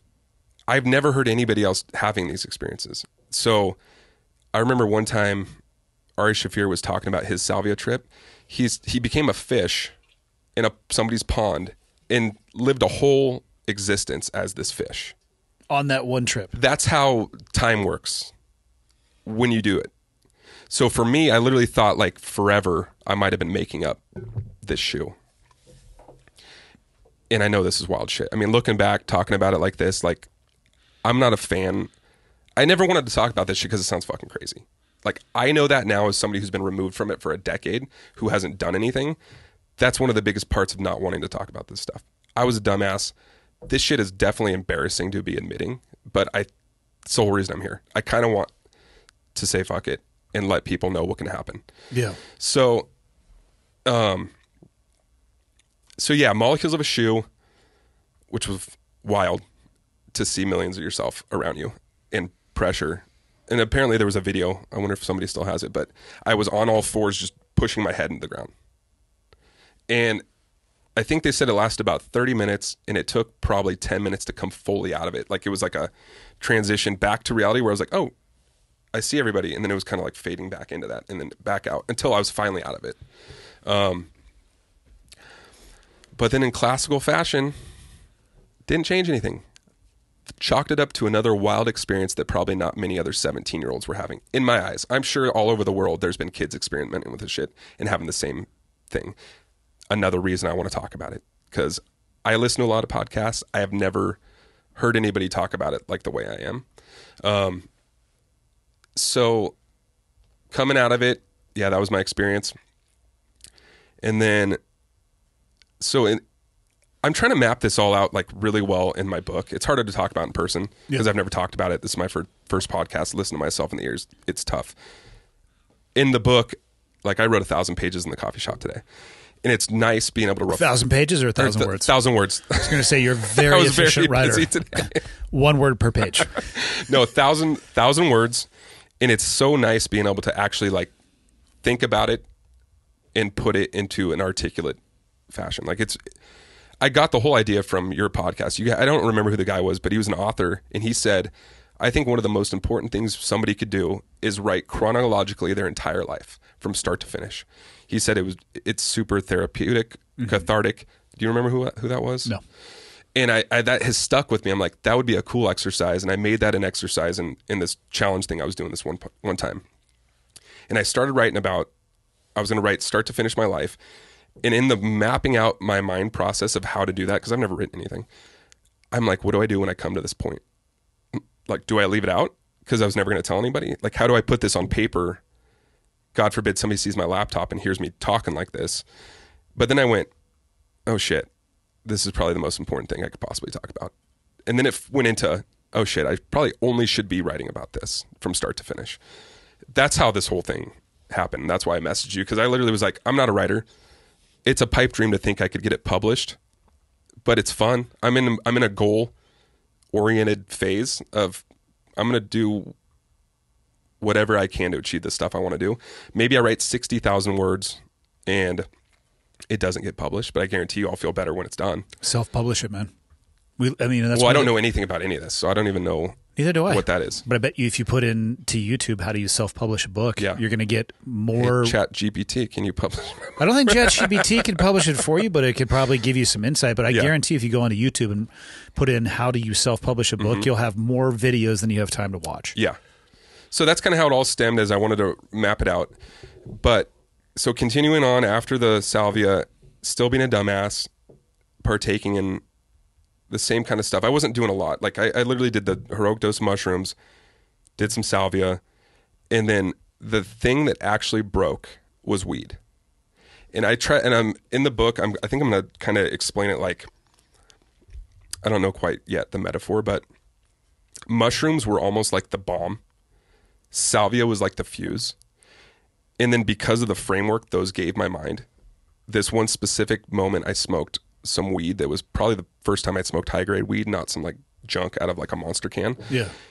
It broke my brain. And I mean, as a defining moment as a pair of pliers cutting a piano string, like snapped. Instantaneous. I mean, I can remember it literally like it's yesterday, and this is 16 years ago. Before you get into it, Michael, do you even understand the reference of smoking out of a monster can? I've never done that. Do you know what that is? Yeah, I know what you're talking about, but I've never done that. Oh, do you? Describe it. Dude, I could turn this into a pipe in about 2 seconds. I know what you're talking about. I'm curious if the young man... Yeah, so you open the top, Yep. put a little hole in the bottom. I don't know where you put the weed, somewhere in there, and light the weed. And Fucking rookie. I'd show you, but I don't want to give any kids ideas. I know. Kids these you days. do it out of an apple I as could well. make this a smokable pipe in probably under 20 seconds. Yeah, if you give me a pen. knife. Yeah.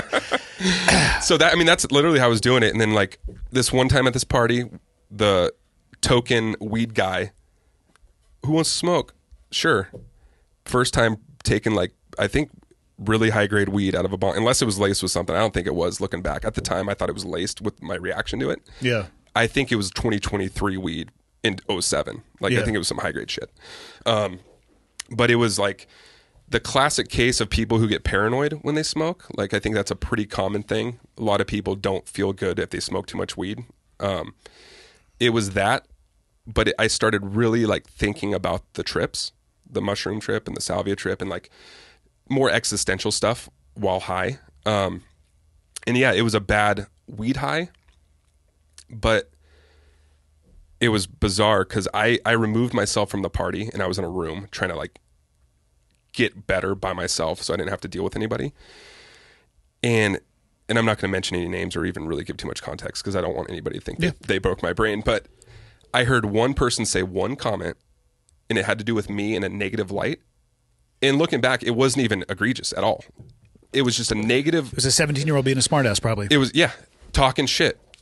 And I was so naive and had so much ego going at the time that it was the first time in my entire life, like the moment I heard the sentence, it snapped me out of my body. And I looked at myself for the first time in my life. And I literally hated every single thing about me. I mean, it was that dramatic. It was that drastic. Like, it wasn't like hallucinating where I was literally like looking at myself.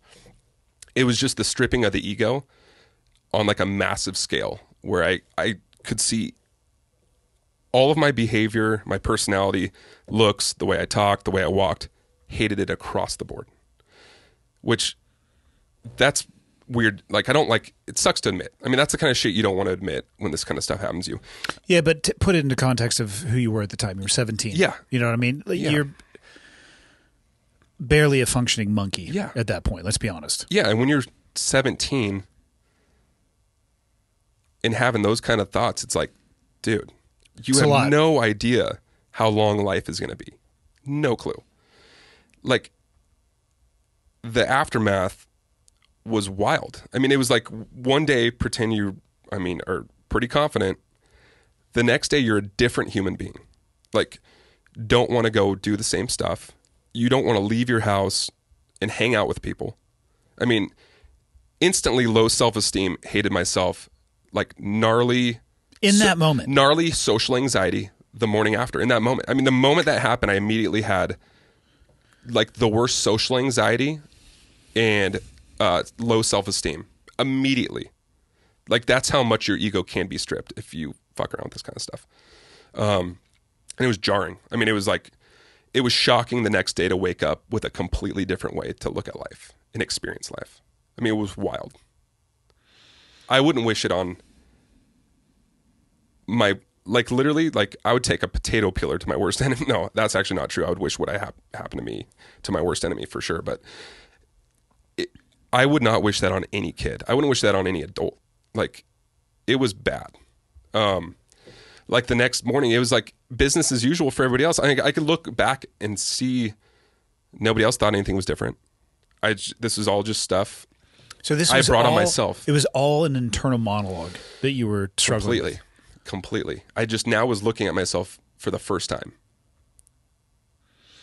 Would you describe it as that, or were you looking at yourself in a hypercritical manner that probably nobody could survive that magnifying glass? Well, it was both. I'd never looked at myself in general. And then I was looking at myself for the first time, and it was hypercritical.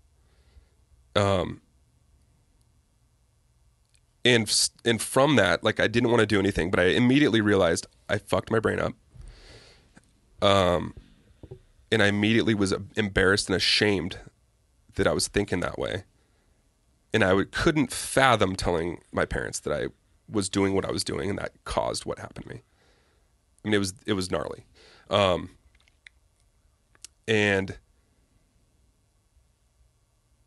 I mean, you can only imagine what that's like. Like, I don't know how much you can imagine. Like, you haven't done any psychedelics, so, but waking up every day, and then you start, the existential thoughts were happening even like harder after that. I'm like, now I really don't know what life is. Like, not only was I questioning existence, but now you're having these wild things like, what if life, you're thinking, oh, maybe I did die on that couch. Maybe this is just like purgatory, or maybe this, and nothing of it is stuff I believed. It was just like, what ifs. It was constant what ifs. Like, what if this is what life is? What if this is what life is? What if this, like, and it was just constant. Did you have any control over that inner monologue, or it would just come at you like a tidal wave? If I drank alcohol, yeah. It would just come at you? No, it would take it away. Oh, interesting. Yeah, it would kind of mute so it? like I said with the guitar, like alcohol has always been which sucks for people who have very good thing for, like, I enjoy having a drink. Like, it just literally just makes me happier immediately. And at the time, it was the easiest way to mask. And like, you look back and yeah, it was a coping mechanism. Like, I was masking my problems by drinking because it made me feel better, but it was hard for me to dwell on stuff if I was getting drunk with friends. And I ended up still hanging out with friends quite a bit, even though I did not want to, because you don't want to be perceived as something different happening. I mean, you've talked about people with mental problems that wear it on their sleeve, or they only show some people. And then you have the people with a mask. And when I say mask, I have explained this to my mom. I mean mask in like the biggest sense of the word, where nobody knows you're going through what you're going through. Nobody. Like, as far as I can tell, nobody had an inkling what I was going through. How hard was that to present that to people? It was the hardest. I mean, because you clearly knew you weren't feeling that way, so you were putting in effort to try to present that there was no change. That's all you could think about when you were with somebody, that you don't want them to see what you're feeling. And sometimes, like, I compare it to, not only was it a mask, but it was like a mask made out of like lead from a dentist. And almost in real time, you could be talking to somebody and you could feel this wave of depression and anxiety coming on, where it literally was like weight on my face, that I was like, oh shit, my face is like going to melt off with anxiety. I should probably remove myself so this person can't see it while I'm talking to them. Like, that's how. And you had none of these feelings or experiences prior to going on this path? Not even a little bit. Yeah. Yeah, not even a little bit. I mean, so naive. Like, do you see yourself in other people at all? Like, do you have the ability? Do you have the ability to, like, people you're fans of or people you see a little bit of your personality in people and be like, oh, I can relate to that person. I think they kind of experience this like me. Do you ever have that at all? I don't think so. So I have the ability to kind of like, I'm fans of people who do cool shit. Like I listen to podcasts. Like, so I've seen like Brian Callen, like the silliness of Brian Callen. I'm like, yeah, that was probably kind of me in high school. I was a fucking silly dude. And it was kind of like super naive and goofy and never had any problems. I mean, super happy. Like, for all accounts, Brian Callen's probably one of the happiest, funny, goofiest dudes I've seen. And I kind of was that free and just like loving life. I mean, I really had no issues before. Yeah. I was talking to him on the way to the coffee shop today. He's the silliest of gooses. Yeah. I mean, this is a tough subject to be on here talking about. I still have that. Like, you get a drink in me, like, we're going to have a good time. I'm pretty silly. This is just a heavy topic to be talking about. And yeah, I mean, it completely changed. You say a heroic dose. Mine was abrupt with the mushrooms, but after that third one, like, it was a staged thing. Like, it was those 3 stages. And then the heroic dose personality change caught up in that one moment and came crashing down. I feel like the other experiences you had, the mushrooms and salvia, and again, no knowledge, but listening to you describe this, it seems like it may have, obviously it was cumulative, and it seems like it set a condition for you that with whatever you got your hands on with that weed, and it could have been just super high THC dose, that maybe, I don't know, maybe the other 2 experiences or the other experiences opened the window, but the weed, you jumped through it, or the door, whatever metaphor you would want to use. Yeah. Seems like it was certainly the precondition. That's why I think the mushrooms were the bomb with the ideas of what life could be, and then it was like the salvia happened, and then like that weed just lit the fuse and that bomb blew up. I mean, it just, or if you want to do like a plant metaphor, it was like mushrooms were the seed, salvia was the water, and then it bloomed with the weed. I mean, it was 100% a 3-step process, and each one of those I know for a fact was directly related, especially that last moment just ignited all the feelings I had before. Well, the fact that you could remember precisely when it happened, I would certainly say that was the fuse. Oh, like photographic memory of this whole time frame. I mean, I could tell you from the moment I woke up in the morning that next day to the next, 2 years, there was no progress. And like you talk about like going through buds and like doing the thing where you wake up and take every day. I'm going to get through today.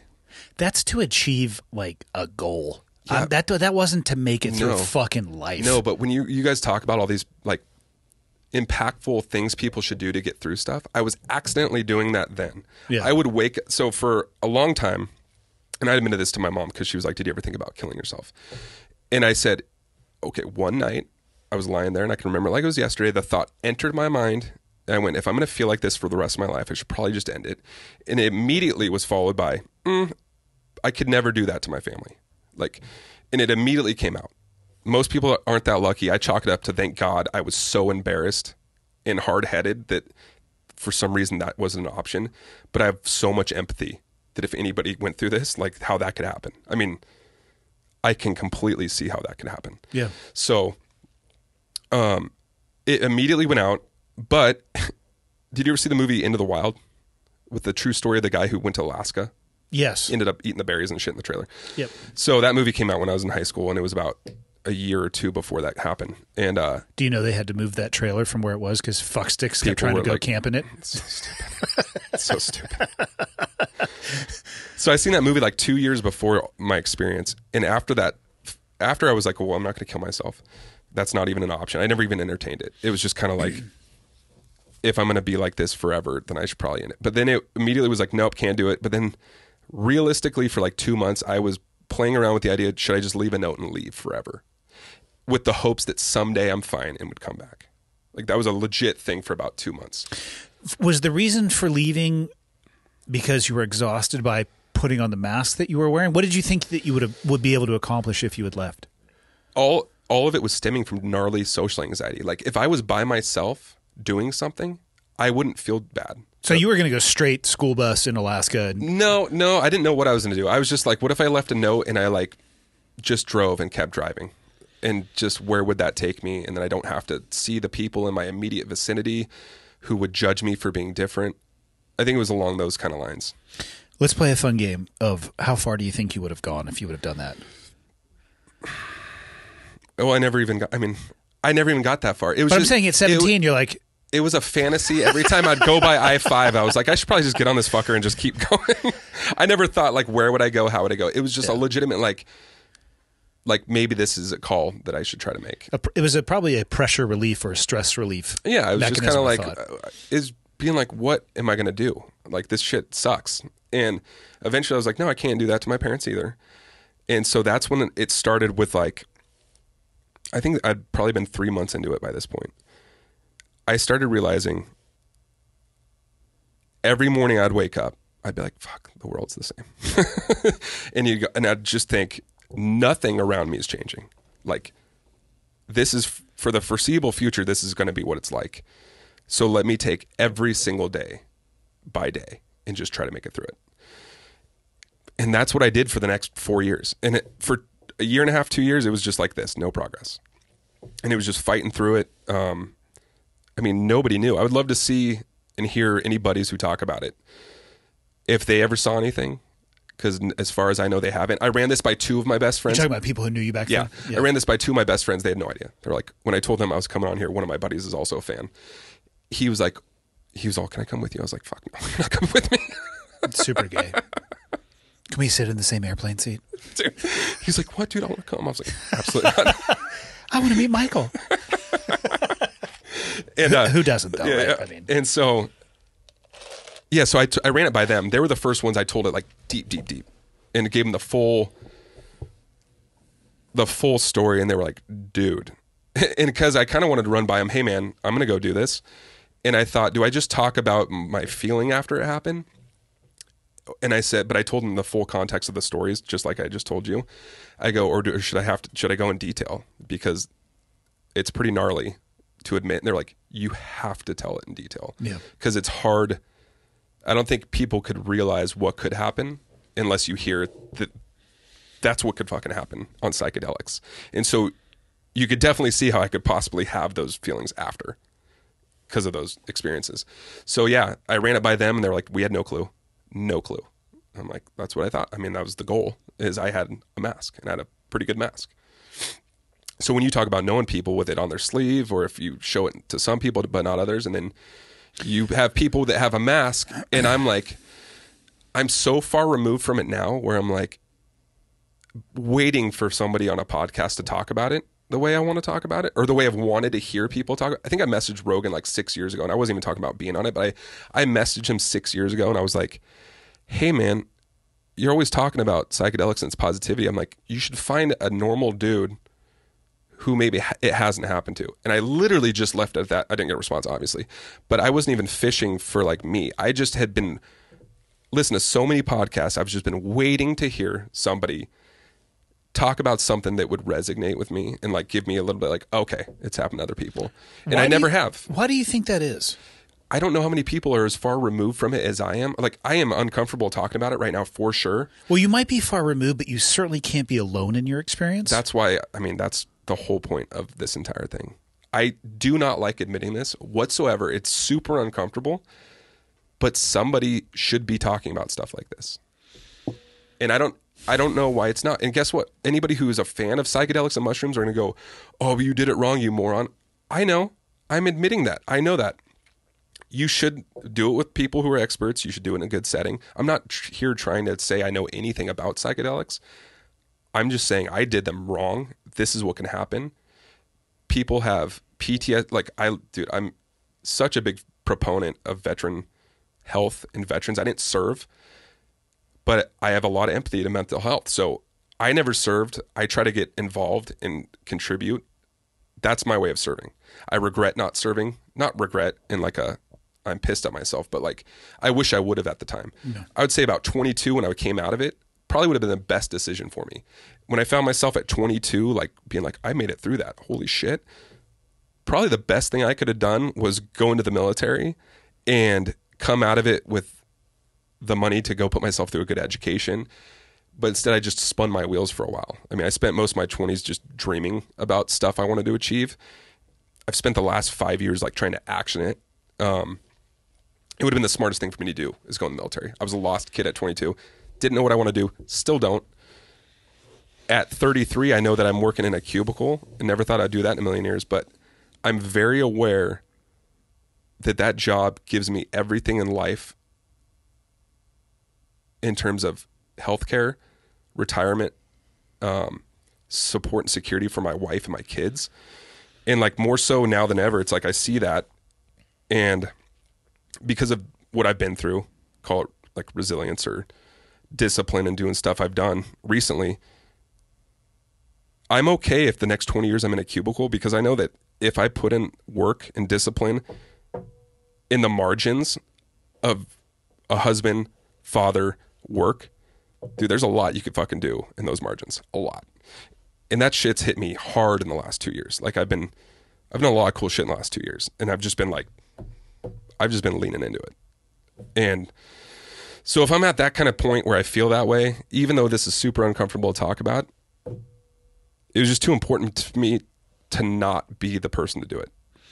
I think, you say you did the psychedelics improperly. Mm-hmm. I mean, what guarantee is there if you do go to a professional, a guy who's a plumber Monday through Friday, and on Saturday and Sunday his name is Ashwanga, and he takes you through a fucking ceremony, and then maybe you get tree root tattoos on your neck and arms because you connect with nature, hypothetically. Yeah. Who's to say, though, that it wouldn't have that impact on you? And I think that's the dark side of only focusing on these amazing changes that people have had, which I've seen them firsthand in people. Mm-hmm. I have watched the culture I came from is heavily alcohol influenced. I was going to say based, let's say influenced. Yeah. You won't find it anywhere in doctrine. Actually, what I tell you in doctrine is don't get a DUI, fucker. But kegs in the courtyard Friday at noon, and the last person, the first person to leave is a bitch, and your picture's going to be taken, put up on the quarterdeck walls. If you don't drive yourself home, you're a pussy. So it's like I'm not an expert in messaging, but these appear to be conflicting. Yeah. And for me, I don't think I have an addictive personality. Mm-hmm. I enjoy drinking from time to time. I've drank less. I'm getting older now. I just turned 46. But I love jiu-jitsu. I love being active. I love hunting. I love exploring everything that Montana has to offer. It's just you drink and you're like, for 72 hours, you're not going to be at your best. Mm-hmm. But I can turn it on and off. Like I don't miss it at all, and I enjoy it when I participate. But for me, like the setting now, like super close friends around a bonfire, fuck yeah, let's have a bottle of wine. Like bring it. And then after that bottle of wine, go get that case. And then the best pairing, of course, with a nice red wine is whiskey, because the same tasting notes. It's like, who fucking cares? You can't feel your face anyway. But I know some guys who, we're talking drinking in the morning to function, and drank themselves to death as soon as they got, and as soon as they got out. But they took the habitual nature and the cultural nature, and maybe it's changed since I've been out for over 10 years now, and I hope that it has. And at the same, in the same breath, I'll say the camaraderie developed from some of that. Mm-hmm. I understand it's a double-edged blade, sword, however you'd want to describe it.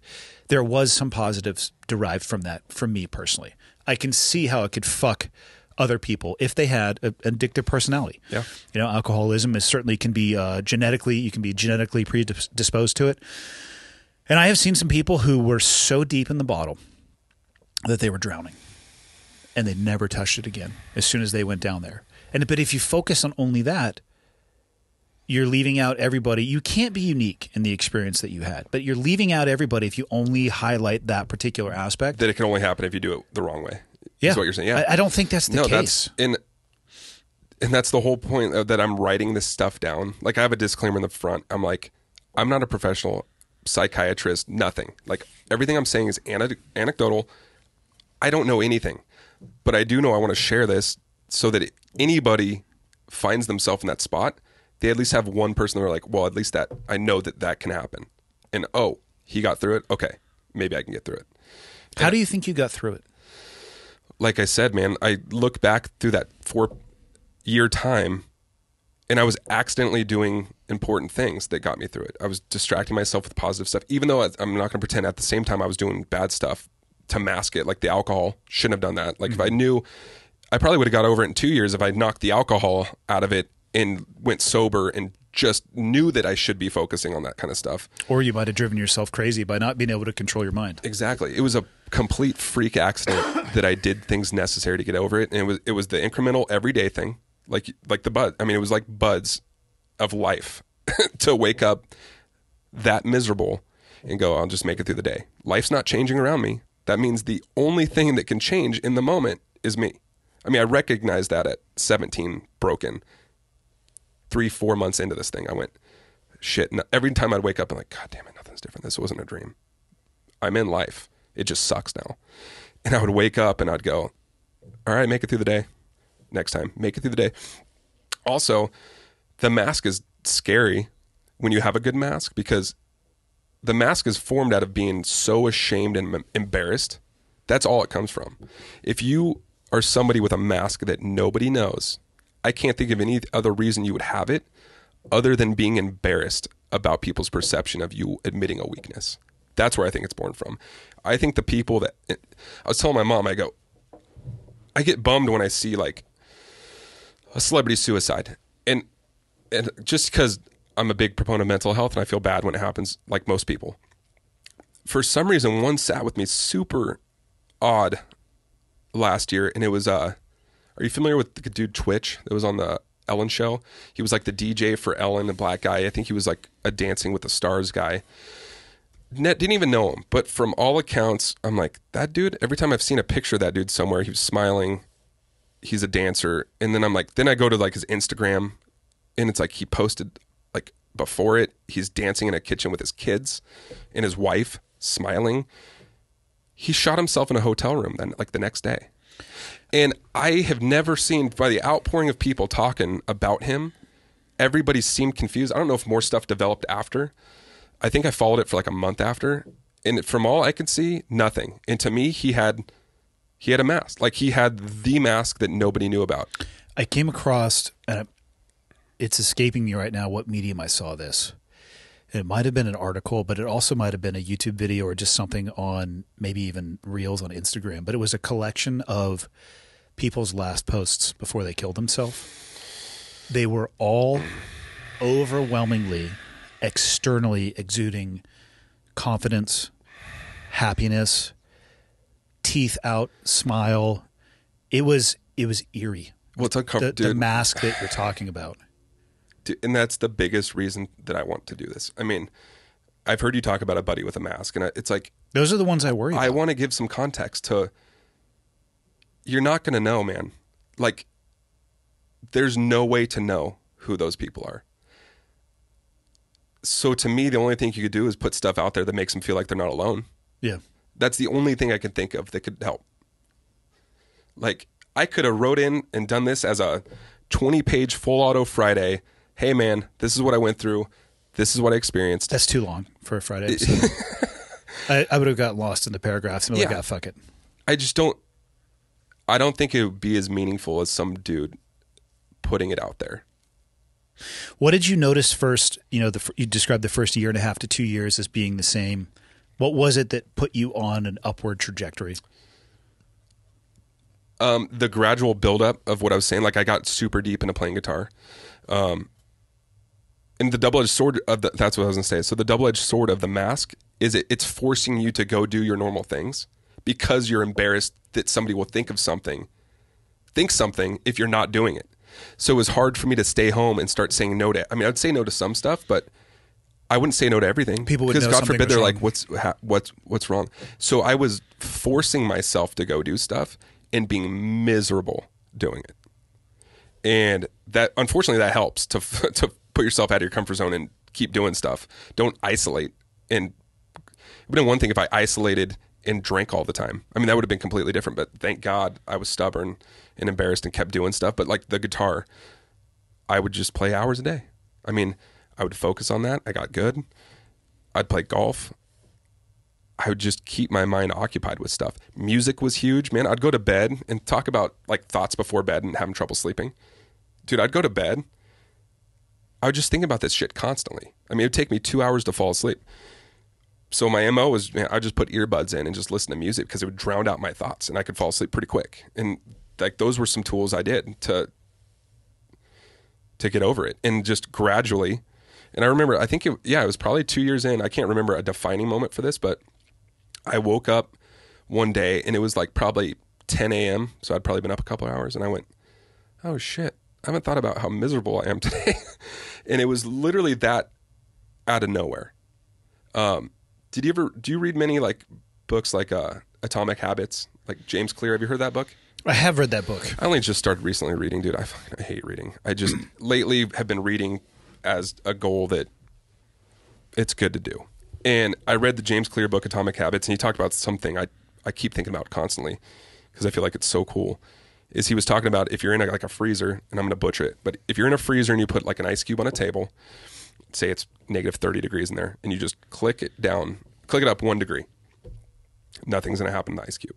Then you click it up 1 degree, nothing's going to. Well, eventually you're going to get to 32 degrees, and you're going to click, and it's going to just move. And then click, move. Dude, it's that with everything. Like, I loved how he put that because it's such an easy, digestible way to look at, yeah, dude, all change that's worth something takes a long time. Yeah. I mean, you're not going to click at that 1 degree and be like, fuck, I'm still not good. I guess I'll quit. Like, it's like that with everything. And I can say that to pretend like I have discipline. I don't. I've just been working on it really hard, even more lately, because I know how important it is.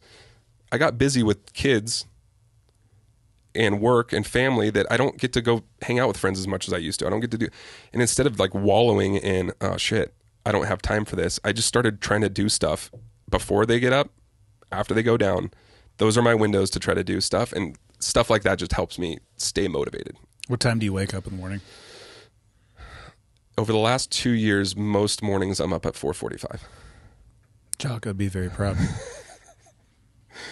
And I mean, I have to be at work at 7. So 7:30. So that's I could easily not do that and never work out and not be in good shape.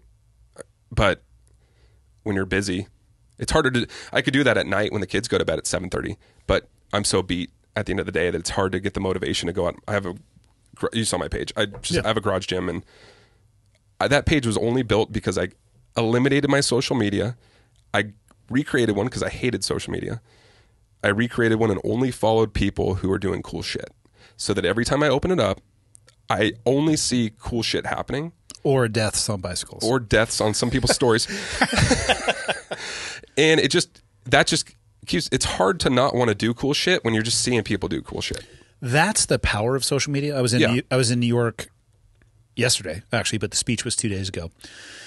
And somebody was asking me about, it was a broader question, but it was about, all the bad things that are happening in the world. Mm-hmm. And they were referencing social media. And it's something that I think about quite a bit. And people forget that social media is a voluntary participation. Yep. It's not forced on you. You know, the anxiety rectangle, which is absolutely what that creates for most people, to include myself. I'm not saying that I'm free of any of this stuff, but you have to control it or it will control you. So by doing what you were doing and selecting what you want to see, the positivity versus, I recommend to people, go onto a traditional media outlet and for an hour, just make 2 tallies, positive story, negative story. You're going to be fucking shocked at how many stories go into the positive bucket. Probably none. Maybe 1 in an hour. Then social media. If you don't control your input of information, and your input is going to directly inform your output, but you can control and look and see things that motivate you versus things that make you think that the world is constantly coming to an end. And you can do that really easily. Like, I found myself scrolling over stupid shit. Like, I was just mindlessly scrolling. Or getting upset or emotionally involved in stupid shit. I still do. Yeah. I will still mindlessly scroll, but every single thing I'm like, oh, that's a cool workout. I've never heard of that. Oh, that stretch would help. That's cool. I don't know about that. Stretching is for cowards, but whatever.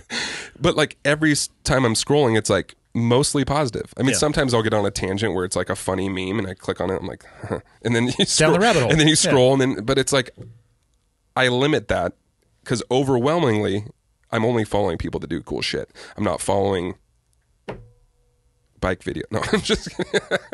I think it's cool shit. But you know what I mean. So I just can't believe how people's enthusiasm so often and so clearly outstrips their capabilities. Yeah. What made you think you could jump that 100-foot gap on your BMX bike? Who thinks they can take a hairpin turn going 40? Apparently a lot of people. And then they become road crayons, and it's just, I'm here for it. I've seen like 15 people shoulder check a tree at like 30. Yeah. I love it. Enthusiasm and capability are not always the same thing. You have to Were you a manage big fan both. of Scarred, the MTV show, when that was out? No. You familiar? No. Oh, it was your version of your Instagram stories on steroids, and it was on MTV. Ugh. The lead singer of Papa Roach did it, and every episode was just a bone sticking out of skateboarders' arms. See, I can't watch the skateboard ones. I'm not joking. I'm going to start posting and tagging you everywhere. I'll just scroll past it. Because I can see the lead up of the guy getting ready to go down the stairs. I'm like, next. For whatever reason, the skateboard ones, because you're going to get this angular distortion almost every time. I'm out. They were showing compound fractures on MTV. I'm like, what? I just want to see people just seriously dirt crayon down the path, obviously unconscious, with protective gear exploding. And then it just snapshot into the next one. And it just ends right at the moment of impact. And yes. Instagram, if you could help me with... Actually, my feed's, I think, perfectly curated. Dude, so sometimes my wife and I will lay in bed at night and I'll just be like, go through reels, and she'll make it for 15 seconds. And it's the same comment every time. Dude, what the fuck is wrong with you? How many couples surf Instagram reels in the moments they go before bed? I'd say a lot. Most nights we're shoulder to shoulder and we're watching just some stupid shit for 10 minutes, and it's like, okay, good night. My perfect setup would be a Frenchie video, bike video, probably like a water sport video of somebody detonating a jet ski, and then another Frenchie video, and just kind of... So the like, Frenchie's even all... It's like 1, 2, 1. Yeah, then I just can rotate through it. Dude, so what I'm saying with the Instagram and curating your own feed... You have to control it. You have to take a positive control approach to the information you're receiving. And not everybody needs to do that, but if you're somebody who wants to try to do better for themselves... Like, if you have any goals of any kind, pick what the goal is, get rid of the bullshit, and maybe follow people that are all surrounded in that goal. Like, it seems pretty easy to do. I know it's hard. Yeah. Like, I know that's very hard. How'd you recognize you were finally out of the woods? So, like, when I said, like, 10 a.m., I was like, oh, I haven't felt miserable today. That's cool. Maybe I'm not. Maybe I'm getting better. And that was like 2 years in. And then it was like, it was gradual. It was almost like that time stamp of 10 a.m. would just grow without being aware of it, because I would just constantly be hit with the feelings of the social anxiety. Wasn't always happening, starting not to always happen when I was with people, talking to people. And it got to the point where I'd be going to bed. I'm like, oh shit, I didn't think anything bad today. It was that simple. Just from time. I mean, I don't want to say time heals all wounds, because I was doing a lot of stuff accidentally that helped. I don't think if you just sit there and dwell, time's going to heal it. Time wouldn't have healed that. If somebody's in that, tell somebody and go get help. I should have 100% just gone and got help, but at the time that just wasn't an option for me. How do you think your life would be different if you didn't have that experience? I think about that pretty often. I wouldn't have changed anything that happened to me. I think losing the ego and being self-aware is probably the single biggest thing you could do as a person. And I think that's why they talk about it so positively with the psychedelics, because it strips away your ego. But do you need to use psychedelics to do that? No, I think you need to hear that you should be self-aware, and you should try to look at yourself through the lens of somebody else, and probably be aware. You should probably be a little critical of stuff you do. You probably shouldn't think you're the shit and have everything figured out, because everybody's got to figure stuff out. We all do. But if you're just living in this like unself-aware bubble all the time, that's not good. Like, I think one of the most important things you can do is be self-aware. But you can go far on the opposite side of the spectrum with that. So yeah, I don't know, what tools can you do to become more self-aware? I'm sure there's plenty. I think the first thing, like most, is admitting that maybe I've never thought about it that way, and maybe I should start trying to be a little more self-aware. But I don't know what tools there are to help people come to that conclusion if they're not at all. I think you have to experience failure. Yeah, I would agree. And I do not have a roadmap for people to do that. I mean, I would have some suggestions, and it would be pursue things that the likelihood of success would be lower than you would maybe like them to be. Yeah. And failure, not that I'm a fan of Tough Mudder or anything. It's literally the first thing coming to my mind because I think they do one up here. Sign up for something like that and don't make it to the end. Yeah. And then sit with why. Yeah. And again, as a super fucking broad example that probably doesn't apply to most people, I'll use that one. But there are other things that you could do for yourself that could put you into that place where failure is likely an option. And then you have to sit with the why and look inward as opposed to outward. I would agree, but I picture a lot of people do that, and a lot of people get done and go, that was stupid. That was dumb. They don't take it for how it should be taken. Yeah. So, well, in the modern era, and I think that's pretty common. Well, I think in the modern era, people are literally rewarded for looking for an external reason for their failure as opposed to an internal reason for their failure. Yeah. Their mechanism is going to be to look outward as opposed to inward, initially, at least. Does that help? Like when I say self-aware, I mean like being a dick to people and like bad, like classically bad, like personality traits. Like, I don't even know how to articulate it. Yeah, I'm just talking more along of personality traits. Like, I was a selfish person. Yeah, but you were 17. I would have kept being selfish. You sure? Maybe time would have healed it, but I just wasn't a very aware person. So I'll look back at myself at that age, and I can still, God, it fucking hurts some of the things that I said to people in high school. I still remember it, and I fucking hope that they have either forgotten about it or it was far less impactful to them than it is to me. Mm-hmm. But as far as the person that I want to be in life, now that I'm 46 years old, and the person that I was back then and the delta between the two, like I didn't have any recognition or realization of that. And I don't think many people do at that age. Okay. You know what I mean? So I'm not giving myself enough grace for at 17 years old, let's be honest. It's like the gravitational pull in the universe begins with me. It ends with me. I care about me. What am I going to do? You know what I mean? You just think you don't even have an understanding of fucking time. Yeah. I guess I just remember how naive I was. I'm trying to think what would have been the catalyst. You're looking at that, though, through the lens of where you are now. Yeah. I'm just trying to think what the catalyst would have been at, like, say, 23. If instead of learning it at 17 the hard way, what would have been a healthy catalyst for it when I was 23? I don't know what that would have been. I can't imagine what that would have been. Is it just life experience? And just would something have triggered me to be like, I would like to think that I am a better version than I was at 17. I'll leave it to people anybody other than myself to make that judgment because they would have the most objective metric on it. Mm-hmm.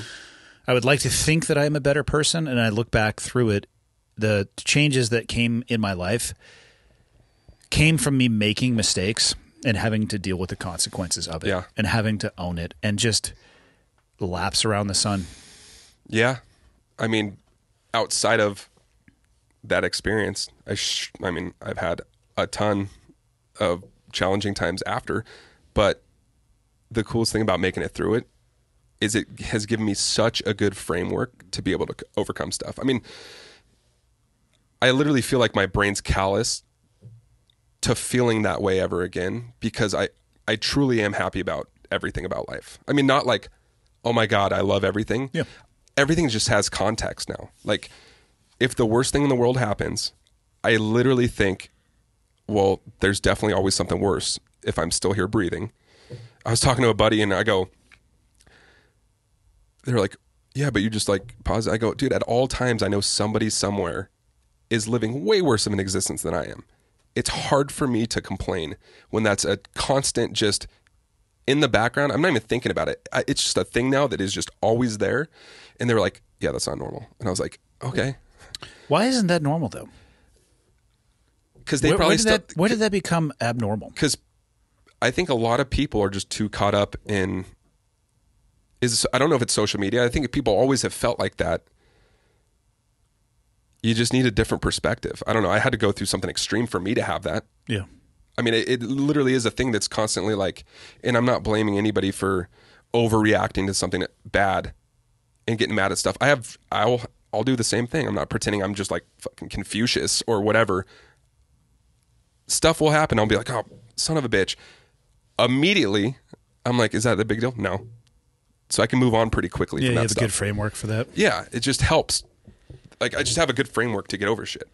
To the point where I'm sure my wife is, I know my wife has found it annoying over the years. And I can name you every flaw today that I have that I am working on. I just am aware of flaws and I'm okay with them now. My biggest one, is, okay, if my wife blows something up out of proportion that I think doesn't need to be, I should not have to jump and be like, it's going to be fine. Like, what's the big deal? Some people want their emotions to be heard at least. So I should probably be a little more empathetic and entertain it for a second. Let her get it out.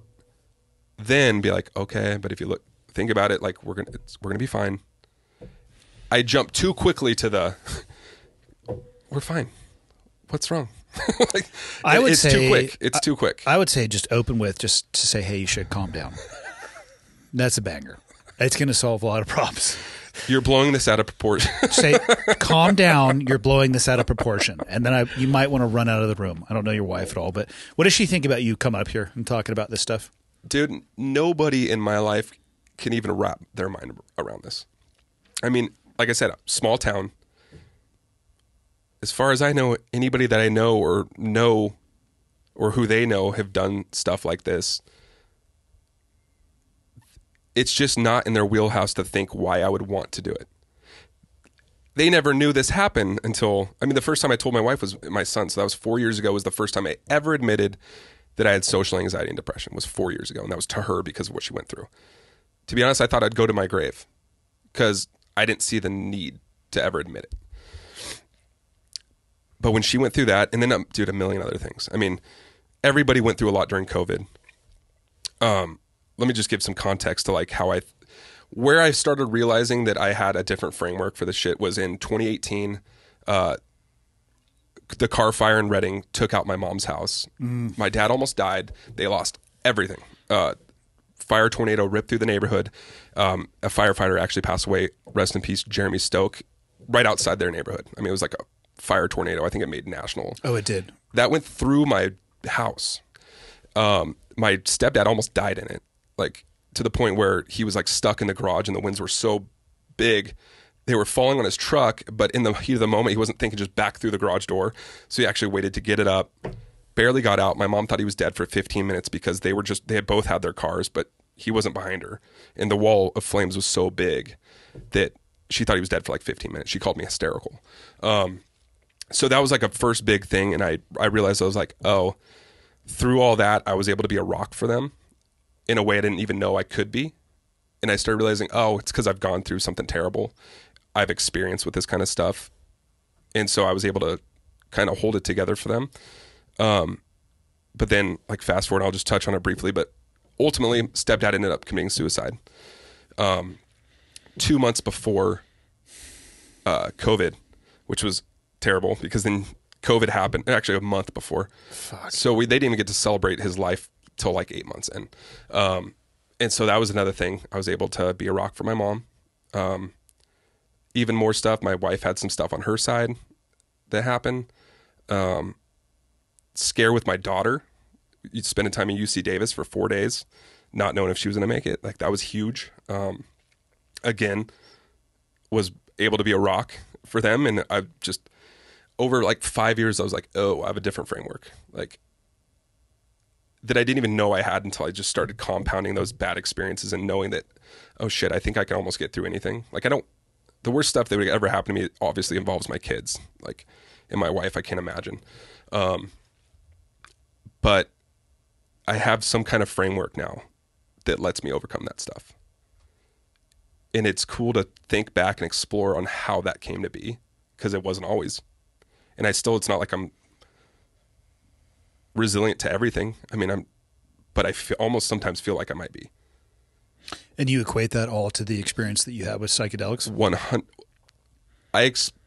Not I the experience equated you had all- with psychedelics, the impact that the psychedelics had on your brain, I should say. I equate it all to just what the aftermath was. I equate it all to making it through what I made it through. Maybe, and that brings me to like why I'm a big fan of veterans and their post-traumatic stress and stuff. I see a correlation to all this kind of stuff. And I just see that it's possible to make it through that stuff, and you're going to be like, you can make it through the stuff. And I look back at making it through that hard time that I could, that I'm like, anybody probably could. I mean, I know there's different variations of depression, anxiety that manifest differently, but it's kind of all brain chemistry to me, and there's got to be ways to fix all of it. And I like exploring what that might be. Did your father-in-law leave a note?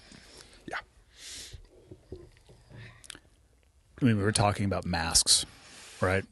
Obviously, you don't need to tell me. But I usually ask because the friends of mine who've killed themselves who didn't leave a note, like, how many fucking questions would you have, right? Countless. It's like, can I just sit down and talk with you for fucking 10 minutes? Yeah. The ones that have left notes, I think the mask that you described, the weight of it is probably the best description. And it was so good that nobody really knew.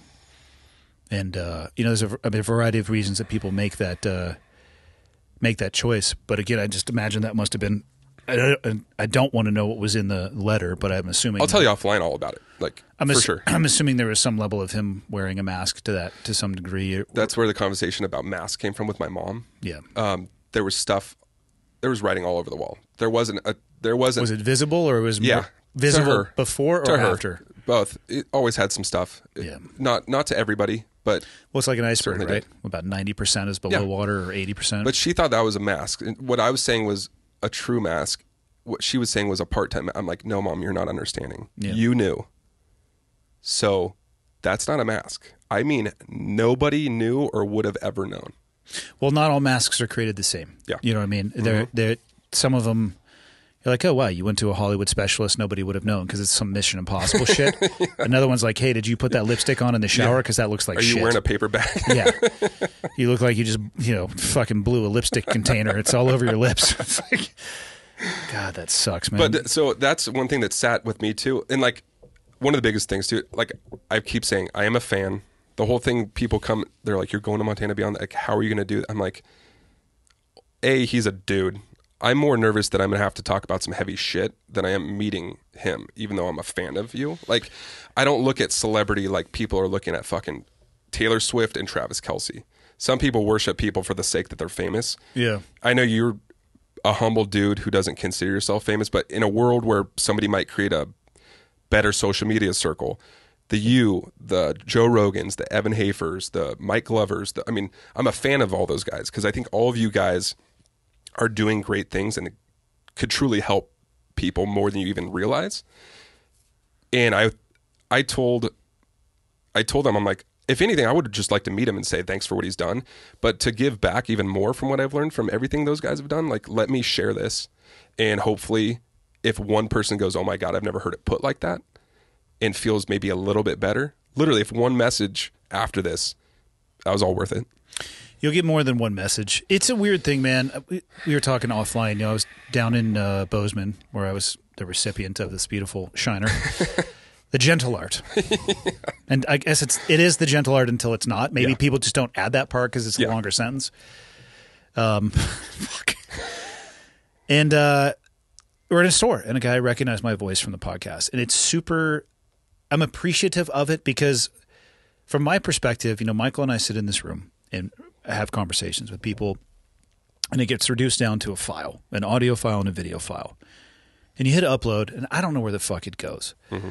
And for me, I just see myself, I wake up in the morning and I see myself in the mirror. And there is absolutely fucking nothing unique or special about me. I don't consider myself to be a celebrity. I have no desire for fame of any level. And my life is riddled with problems. Yeah. I have good days and I have fucking bad days. And I'd like to say that I have more good days than bad, but the reality is I don't know. And I'm okay with that because I think that's, like we had said earlier, life to me is not about the raining gumdrops in a field of unicorns with a rainbow over the top. I don't think that's possible. It shouldn't be. Yeah, I don't think it's possible. I don't want that to be like that. But I am no different than anybody else. It's, you know. And I know that, but like people in my circle that knew I was a fan of are like, oh my, I'm like, dude, I'm more nervous to talk about what I'm talking about. Well, it's because you're talking about yourself, and you are to a degree. And something I've never ever talked about. Yeah, on so a it's gonna be platform tough. that I've never done. Just a lot at once. Yeah. But I mean, I feel way better now, obviously at this point. But yeah, it's a heavy subject, and I've been waiting forever to see somebody talk about it in the way that I want to, and I'm having a hard time articulating it as well as I want to. But that's where the book comes in, and like whether or not that becomes something or not, I can think about it and formulate my sentences way better than talking to you on a podcast for the first time. Well, you have more time. You don't have to do it in real time. Yeah, so that's what I want to do. I want to put it in order, lay it all out in a very tangible, entertaining way. Like I don't want it all to be serious. Off of this, I mean, I have the same kind of sense of humor you do. I have a dark sense of humor. I love joking. It's just a heavy topic, so you got to lighten it up a little bit. So I'm sure I'm going to put it more in my true fashion, which will be not too heavy, but heavy when it needs to be. So even given your experience with psychedelics, which I'll say fell on the negative side of the bandwidth, what do you say to people when or what would you say to people if they approach you and they go, hey, I've heard this great stuff about it and I'm curious. What would you recommend? Even though your own experience, what do you tell people? I think first I would want to say why. If it's seriously somebody that would like never had done it, first ask why. And if it's just for the sake of the experience, I'd say change why you want to do it.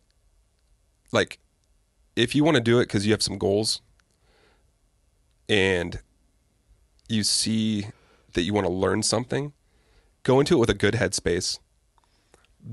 Just don't do too many. Do your research on what you should do if you try it.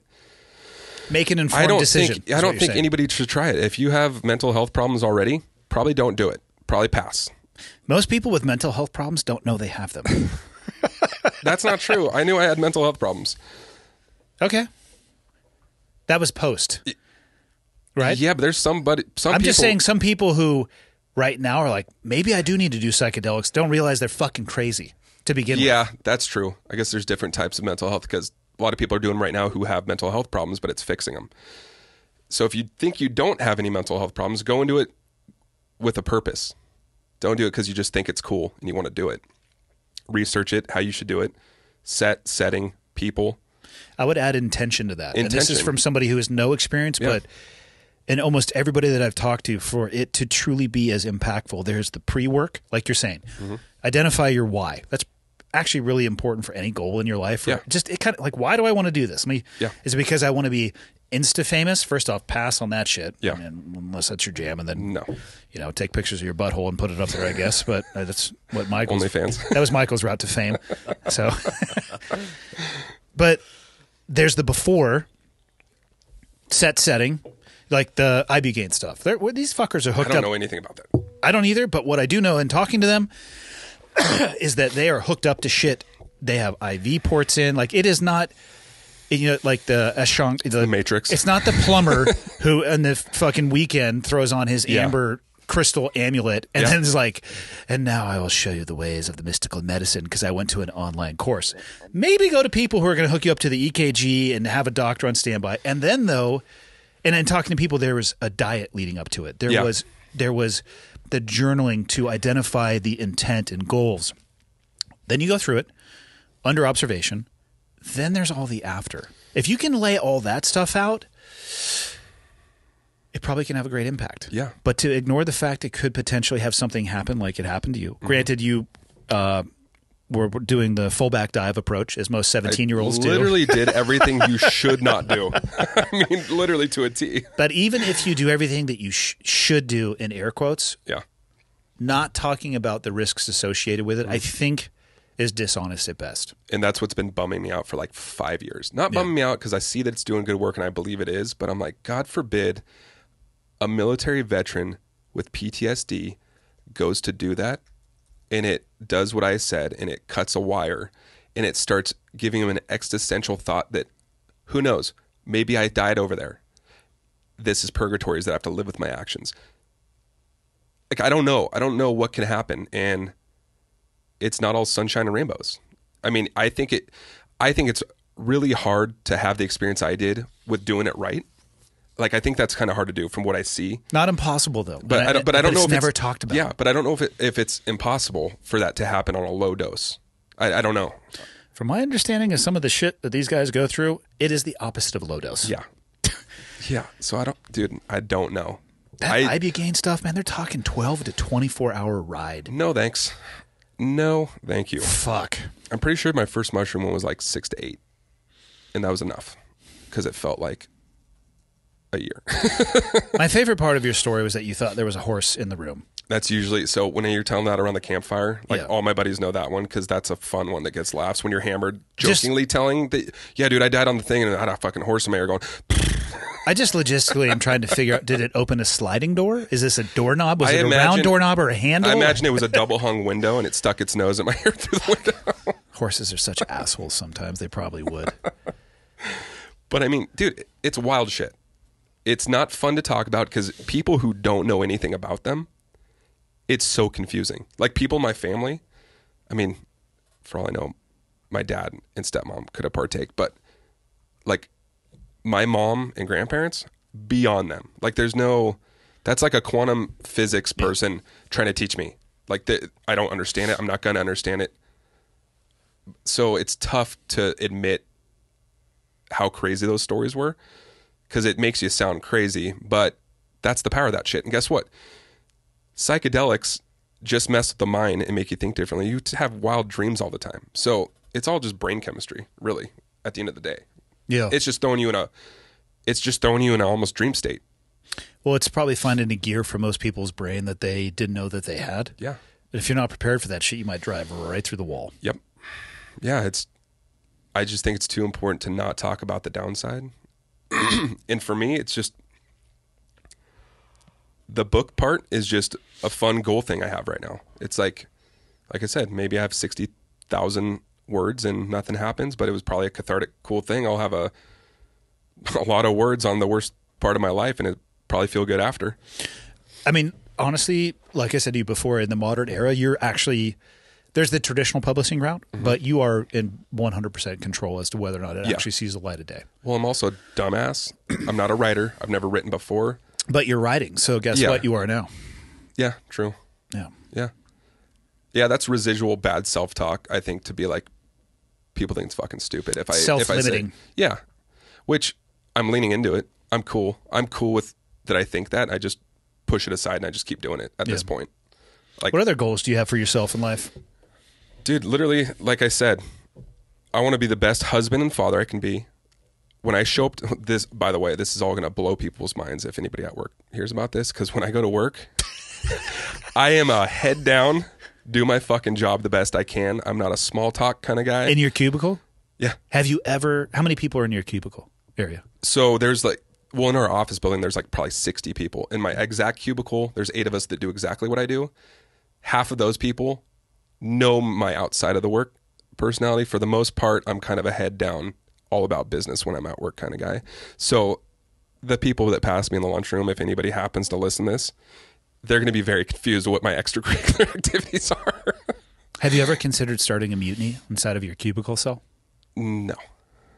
Just think about it. You don't think too hard about it now. I'll tell you what I do afterwards too. I'm trying to keep the personal stuff broad and just keep it on this. But I've never worked in a cubicle setting, but we used to talk about this all the time. What would happen? Let's just say the way that we communicated with our friends at my old job was in no way, shape, or form socially acceptable. It was in no way, shape, or form positive. It was all based in love. But it was like a fucking piranha tank, and God help you if a drop of blood came into that. Oh, yeah. And so we would talk about, do you think a large company like IBM would ever let us come work at their office and just drop 16 of us in a cubicle setting? How long would it take for us to completely hijack the culture and start a mutiny from our nucleus in the cubicles? I think you'd probably call that 30 seconds out. I think it would take a while. And I think that there would be some there would be some damage along the way. We might have people running full speed at the windows because nobody is used to being talked to the way that we used to talk to each other. Dude, so the funniest part about so I work in a cubicle, never thought in a million years I would. I've had a bunch of different jobs. I went to lineman school to be a power lineman. Graduated a pretty premier one. It was 4 months long, lived there, did it every day. That was the goal. Came out, still didn't have my CDL yet, commercials driver's license. Was paying off the student loans and had not finding work yet. So I ended up applying for my current job to make money to pay the loan off while I try to find work as a lineman. Then life happens. Meet my wife. Then I'm traveling. Then it's like, oh, this is getting pretty serious. No more traveling.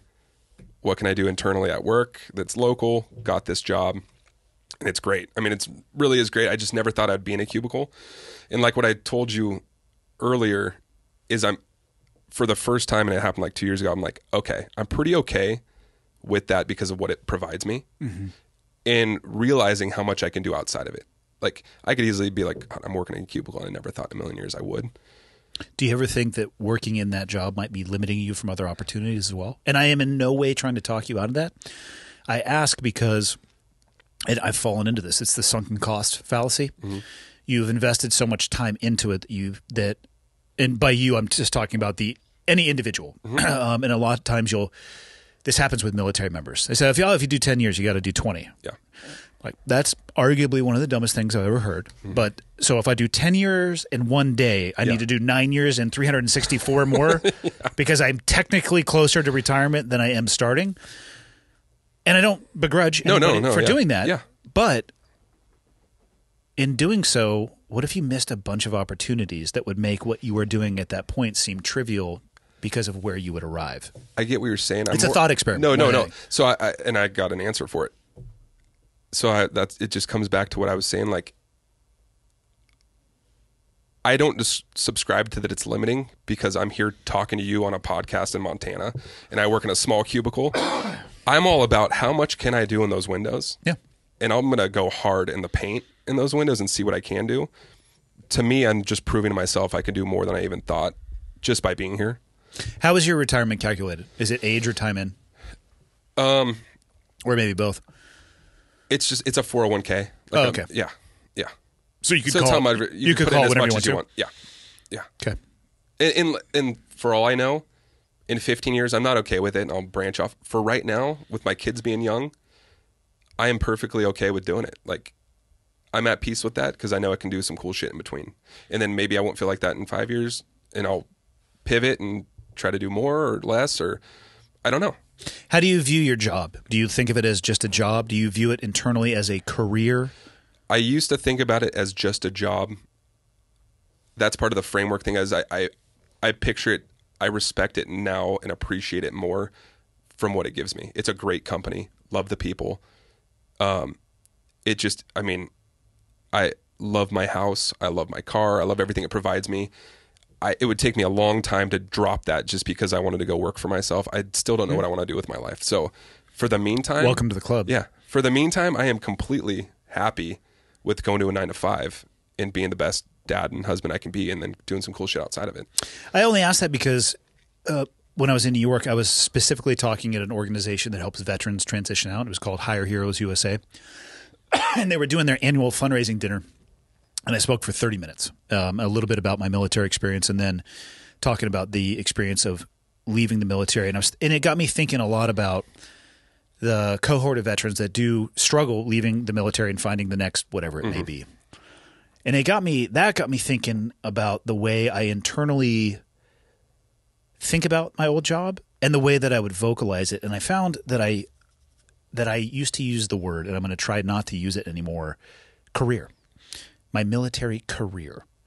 And the more that I'm thinking about it, the word I want to use in the future is my military experience.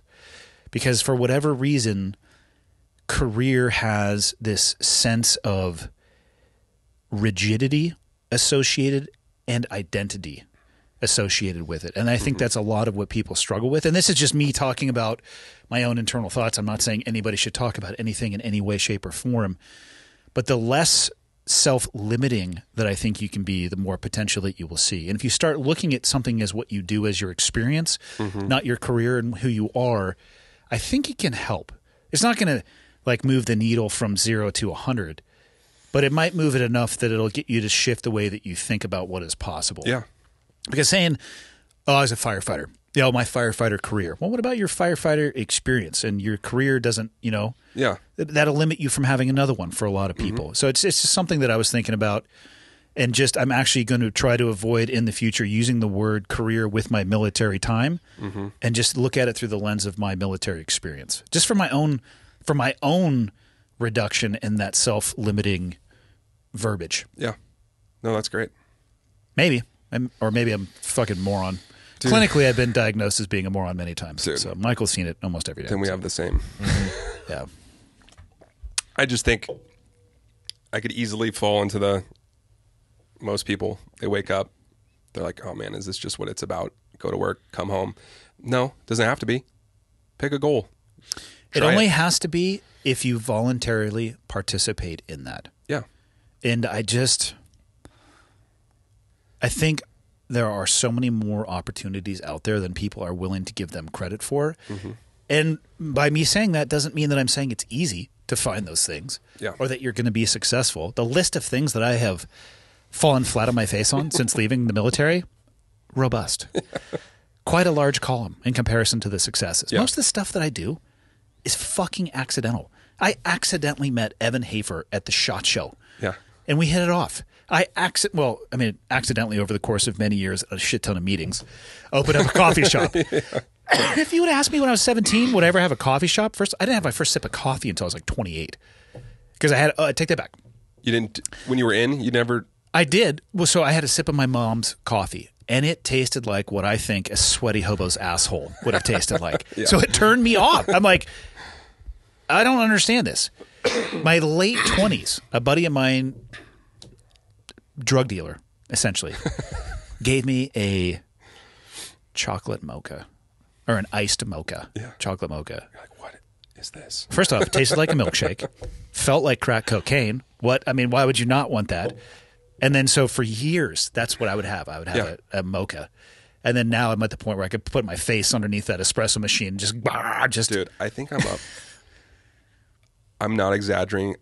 A low day would be 300 milligrams. It goes up to 4. It goes up to 4 normally. Those are rookie numbers. You can Are you doing more than that? Holy shit. I own a coffee shop. Oh, that's true. For the first few weeks we were open, I would lay in bed at night and wonder why I couldn't sleep. And then I realized I'm having too much of our own product. I did not get coffee because we came here. I drank one already. I'm like, I almost went for another one. I'm like, no. What's the worst case scenario? Shit myself on the podcast. I mean, it's not live. You can go to the bathroom anytime you want to. Dude, my whole caffeine thing was like before kids, I'd do like energy drinks maybe 2-3 times a week. Never coffee. I liked coffee. I'd get it every now and then. And had kids. I was like, oh, we need to up this. Yeah. So I was doing too much energy drinks, and then I go, okay, these are bad. If I'm going to do caffeine, I might as well do it from a like healthier standpoint. So coffee. What's in Monster is what I understand is totally natural. Yeah, isn't it just water and like natural like caffeine? I can totally pronounce everything that's on the back of that can. So it went from that to, okay, if I'm going to do natural caffeine, let's go coffee. And then when I went coffee, I go, who am I going to use? Black Rifle. Obviously, I'm hearing about it all the time. So proud member of the ECS, Evans Coffee subscription. And I've actually run that by him. I said, hey. Why doesn't he change it? He supports it because I had been doing ad reads and he mentioned executive coffee? I said, oh, fuck, dude, I'm sorry. I've been saying that's Evan's coffee subscription. He goes, oh, I like that better. That's better. He doesn't give a shit. As long as it drives people in that direction, he doesn't care. Dude, it's great. How do you make your coffee is the question. Because that's actually what I've come to like more than anything is I like the whole affair, the whole to-do. So I do too now. My wife hates me. I'm a coffee nerd now. So it's the Chemex on the weekends when I have plenty of time. Yeah. On the weekday, we have portable pods for a Keurig, which isn't ideal, but I put the Black Rifle coffee in the reusable. Do you know what would make that better though? take the Keurig and throw it in the fucking garbage because that's trash. So if you're not doing a Chemex, I thought you wake up at 4:45. What the fuck are you doing I'm with working your out. time? I don't have time for a coffee. Really? You're working out for 2 hours? It should take you 6 minutes to make a pour. No, then I got to get the girl up, take her to daycare. It's a lot. You should wake up at 4:30. I'll go 3:30. We'll make time. It should take you 6 minutes to make a fucking cup of coffee on a Chemex. Yeah, I guess whenever I make one on the weekend, I'm making a liter. A liter of cola. I'll take a liter cola. It's for a cop. I make 1 liter. I make 1 liter on the Saturday. Michael, what movie is that from? I have no clue. Have you ever seen Super Troopers? Nope. Actually, yeah, I don't think so. Okay. I went and got your fucking book, 1984.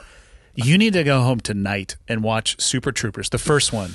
Dude. And then you'll understand, because you have one, what a mustache ride is. Okay, fine. Yeah. That's pretty I good probably homework. won't do that. You would be Highway Hog for sure. It'll make sense also once you watch the movie. So are you doing a heroic dose of mushrooms this week? After this podcast, I think never. I will never do that. See, dude, and that's another thing too. Like, I don't want people to think I'm demonizing. Like, I do think there's a place and it could do good.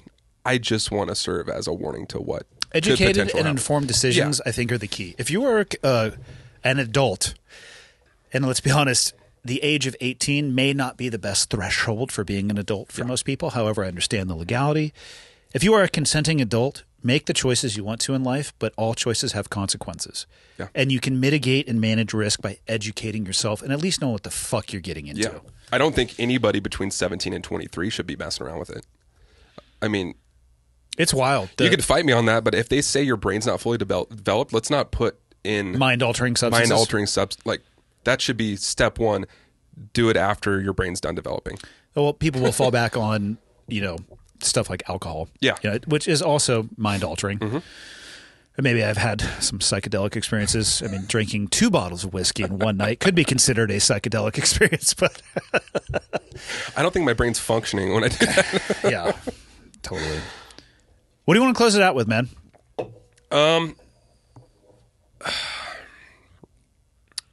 So people should try to set some goals and achieve them. If you want better mental toughness and just achieve stuff, there's stuff out there that can help you do that. I mean, are you familiar with Andy Frisell in First Form? And Yeah. have you heard of 75 Hard? Yeah, I do 76 hard.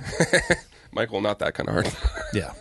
75 are rookie numbers. So I did that last year. It was one of the coolest things I could do. Like, it just kind of proved to me what I thought and just put a lot of stuff into perspective, because during that I wasn't drinking. I did 75 days, which was probably the longest I'd gone without alcohol, and that was part of a much bigger program. Yep. But search for stuff like that. Try to prove to yourself you can do more than you think you can do. That for me was huge. I got done with that and I kind of was like, oh, I'm more capable even than I thought. So let's just keep going down exploring this rabbit hole. And that was one of the coolest programs I could ever do. And I think closing out is, if anybody out there feels like that, go get help. I don't care how embarrassed you are.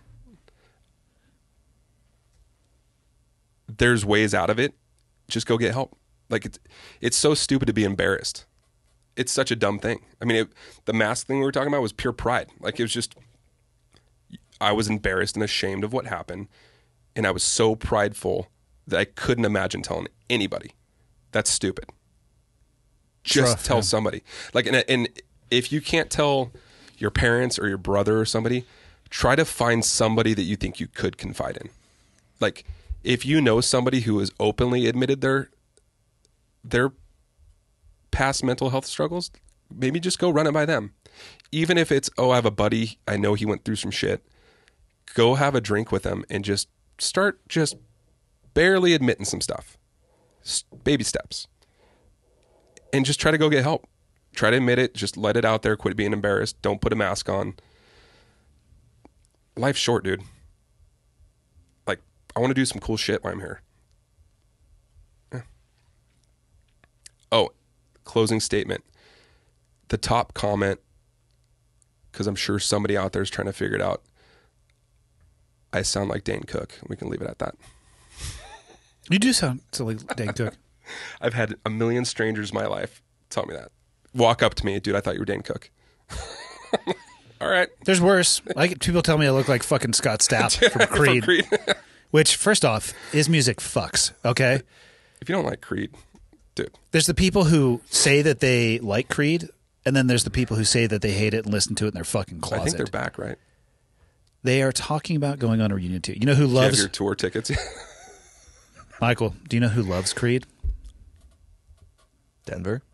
And Jack Osborne. Oh, really? If they do a reunion tour, do you want to come with us? Absolutely. Name one Creed song. Yeah, go fuck yourself. Don't You're know not invited. Can't name a single one? No, get your fingers off that keyboard, you son of a bitch. Higher power. He just Higher searched it. Power. Higher is one of their songs. Power. You're not invited anymore. Actually, yeah. Can you take me? Yeah, that one. Yeah. That you guys were making fun of the voice. No, but really, thanks, man. You're not invited anymore. Thanks for having me. Like, this Yeah. was once in a lifetime bucket list shit. That's what I'm after. This has been an awesome experience. Well, let's hit Open Mat up tomorrow, 4 to 6. Yeah, we'll do. Cool. Done. Cool.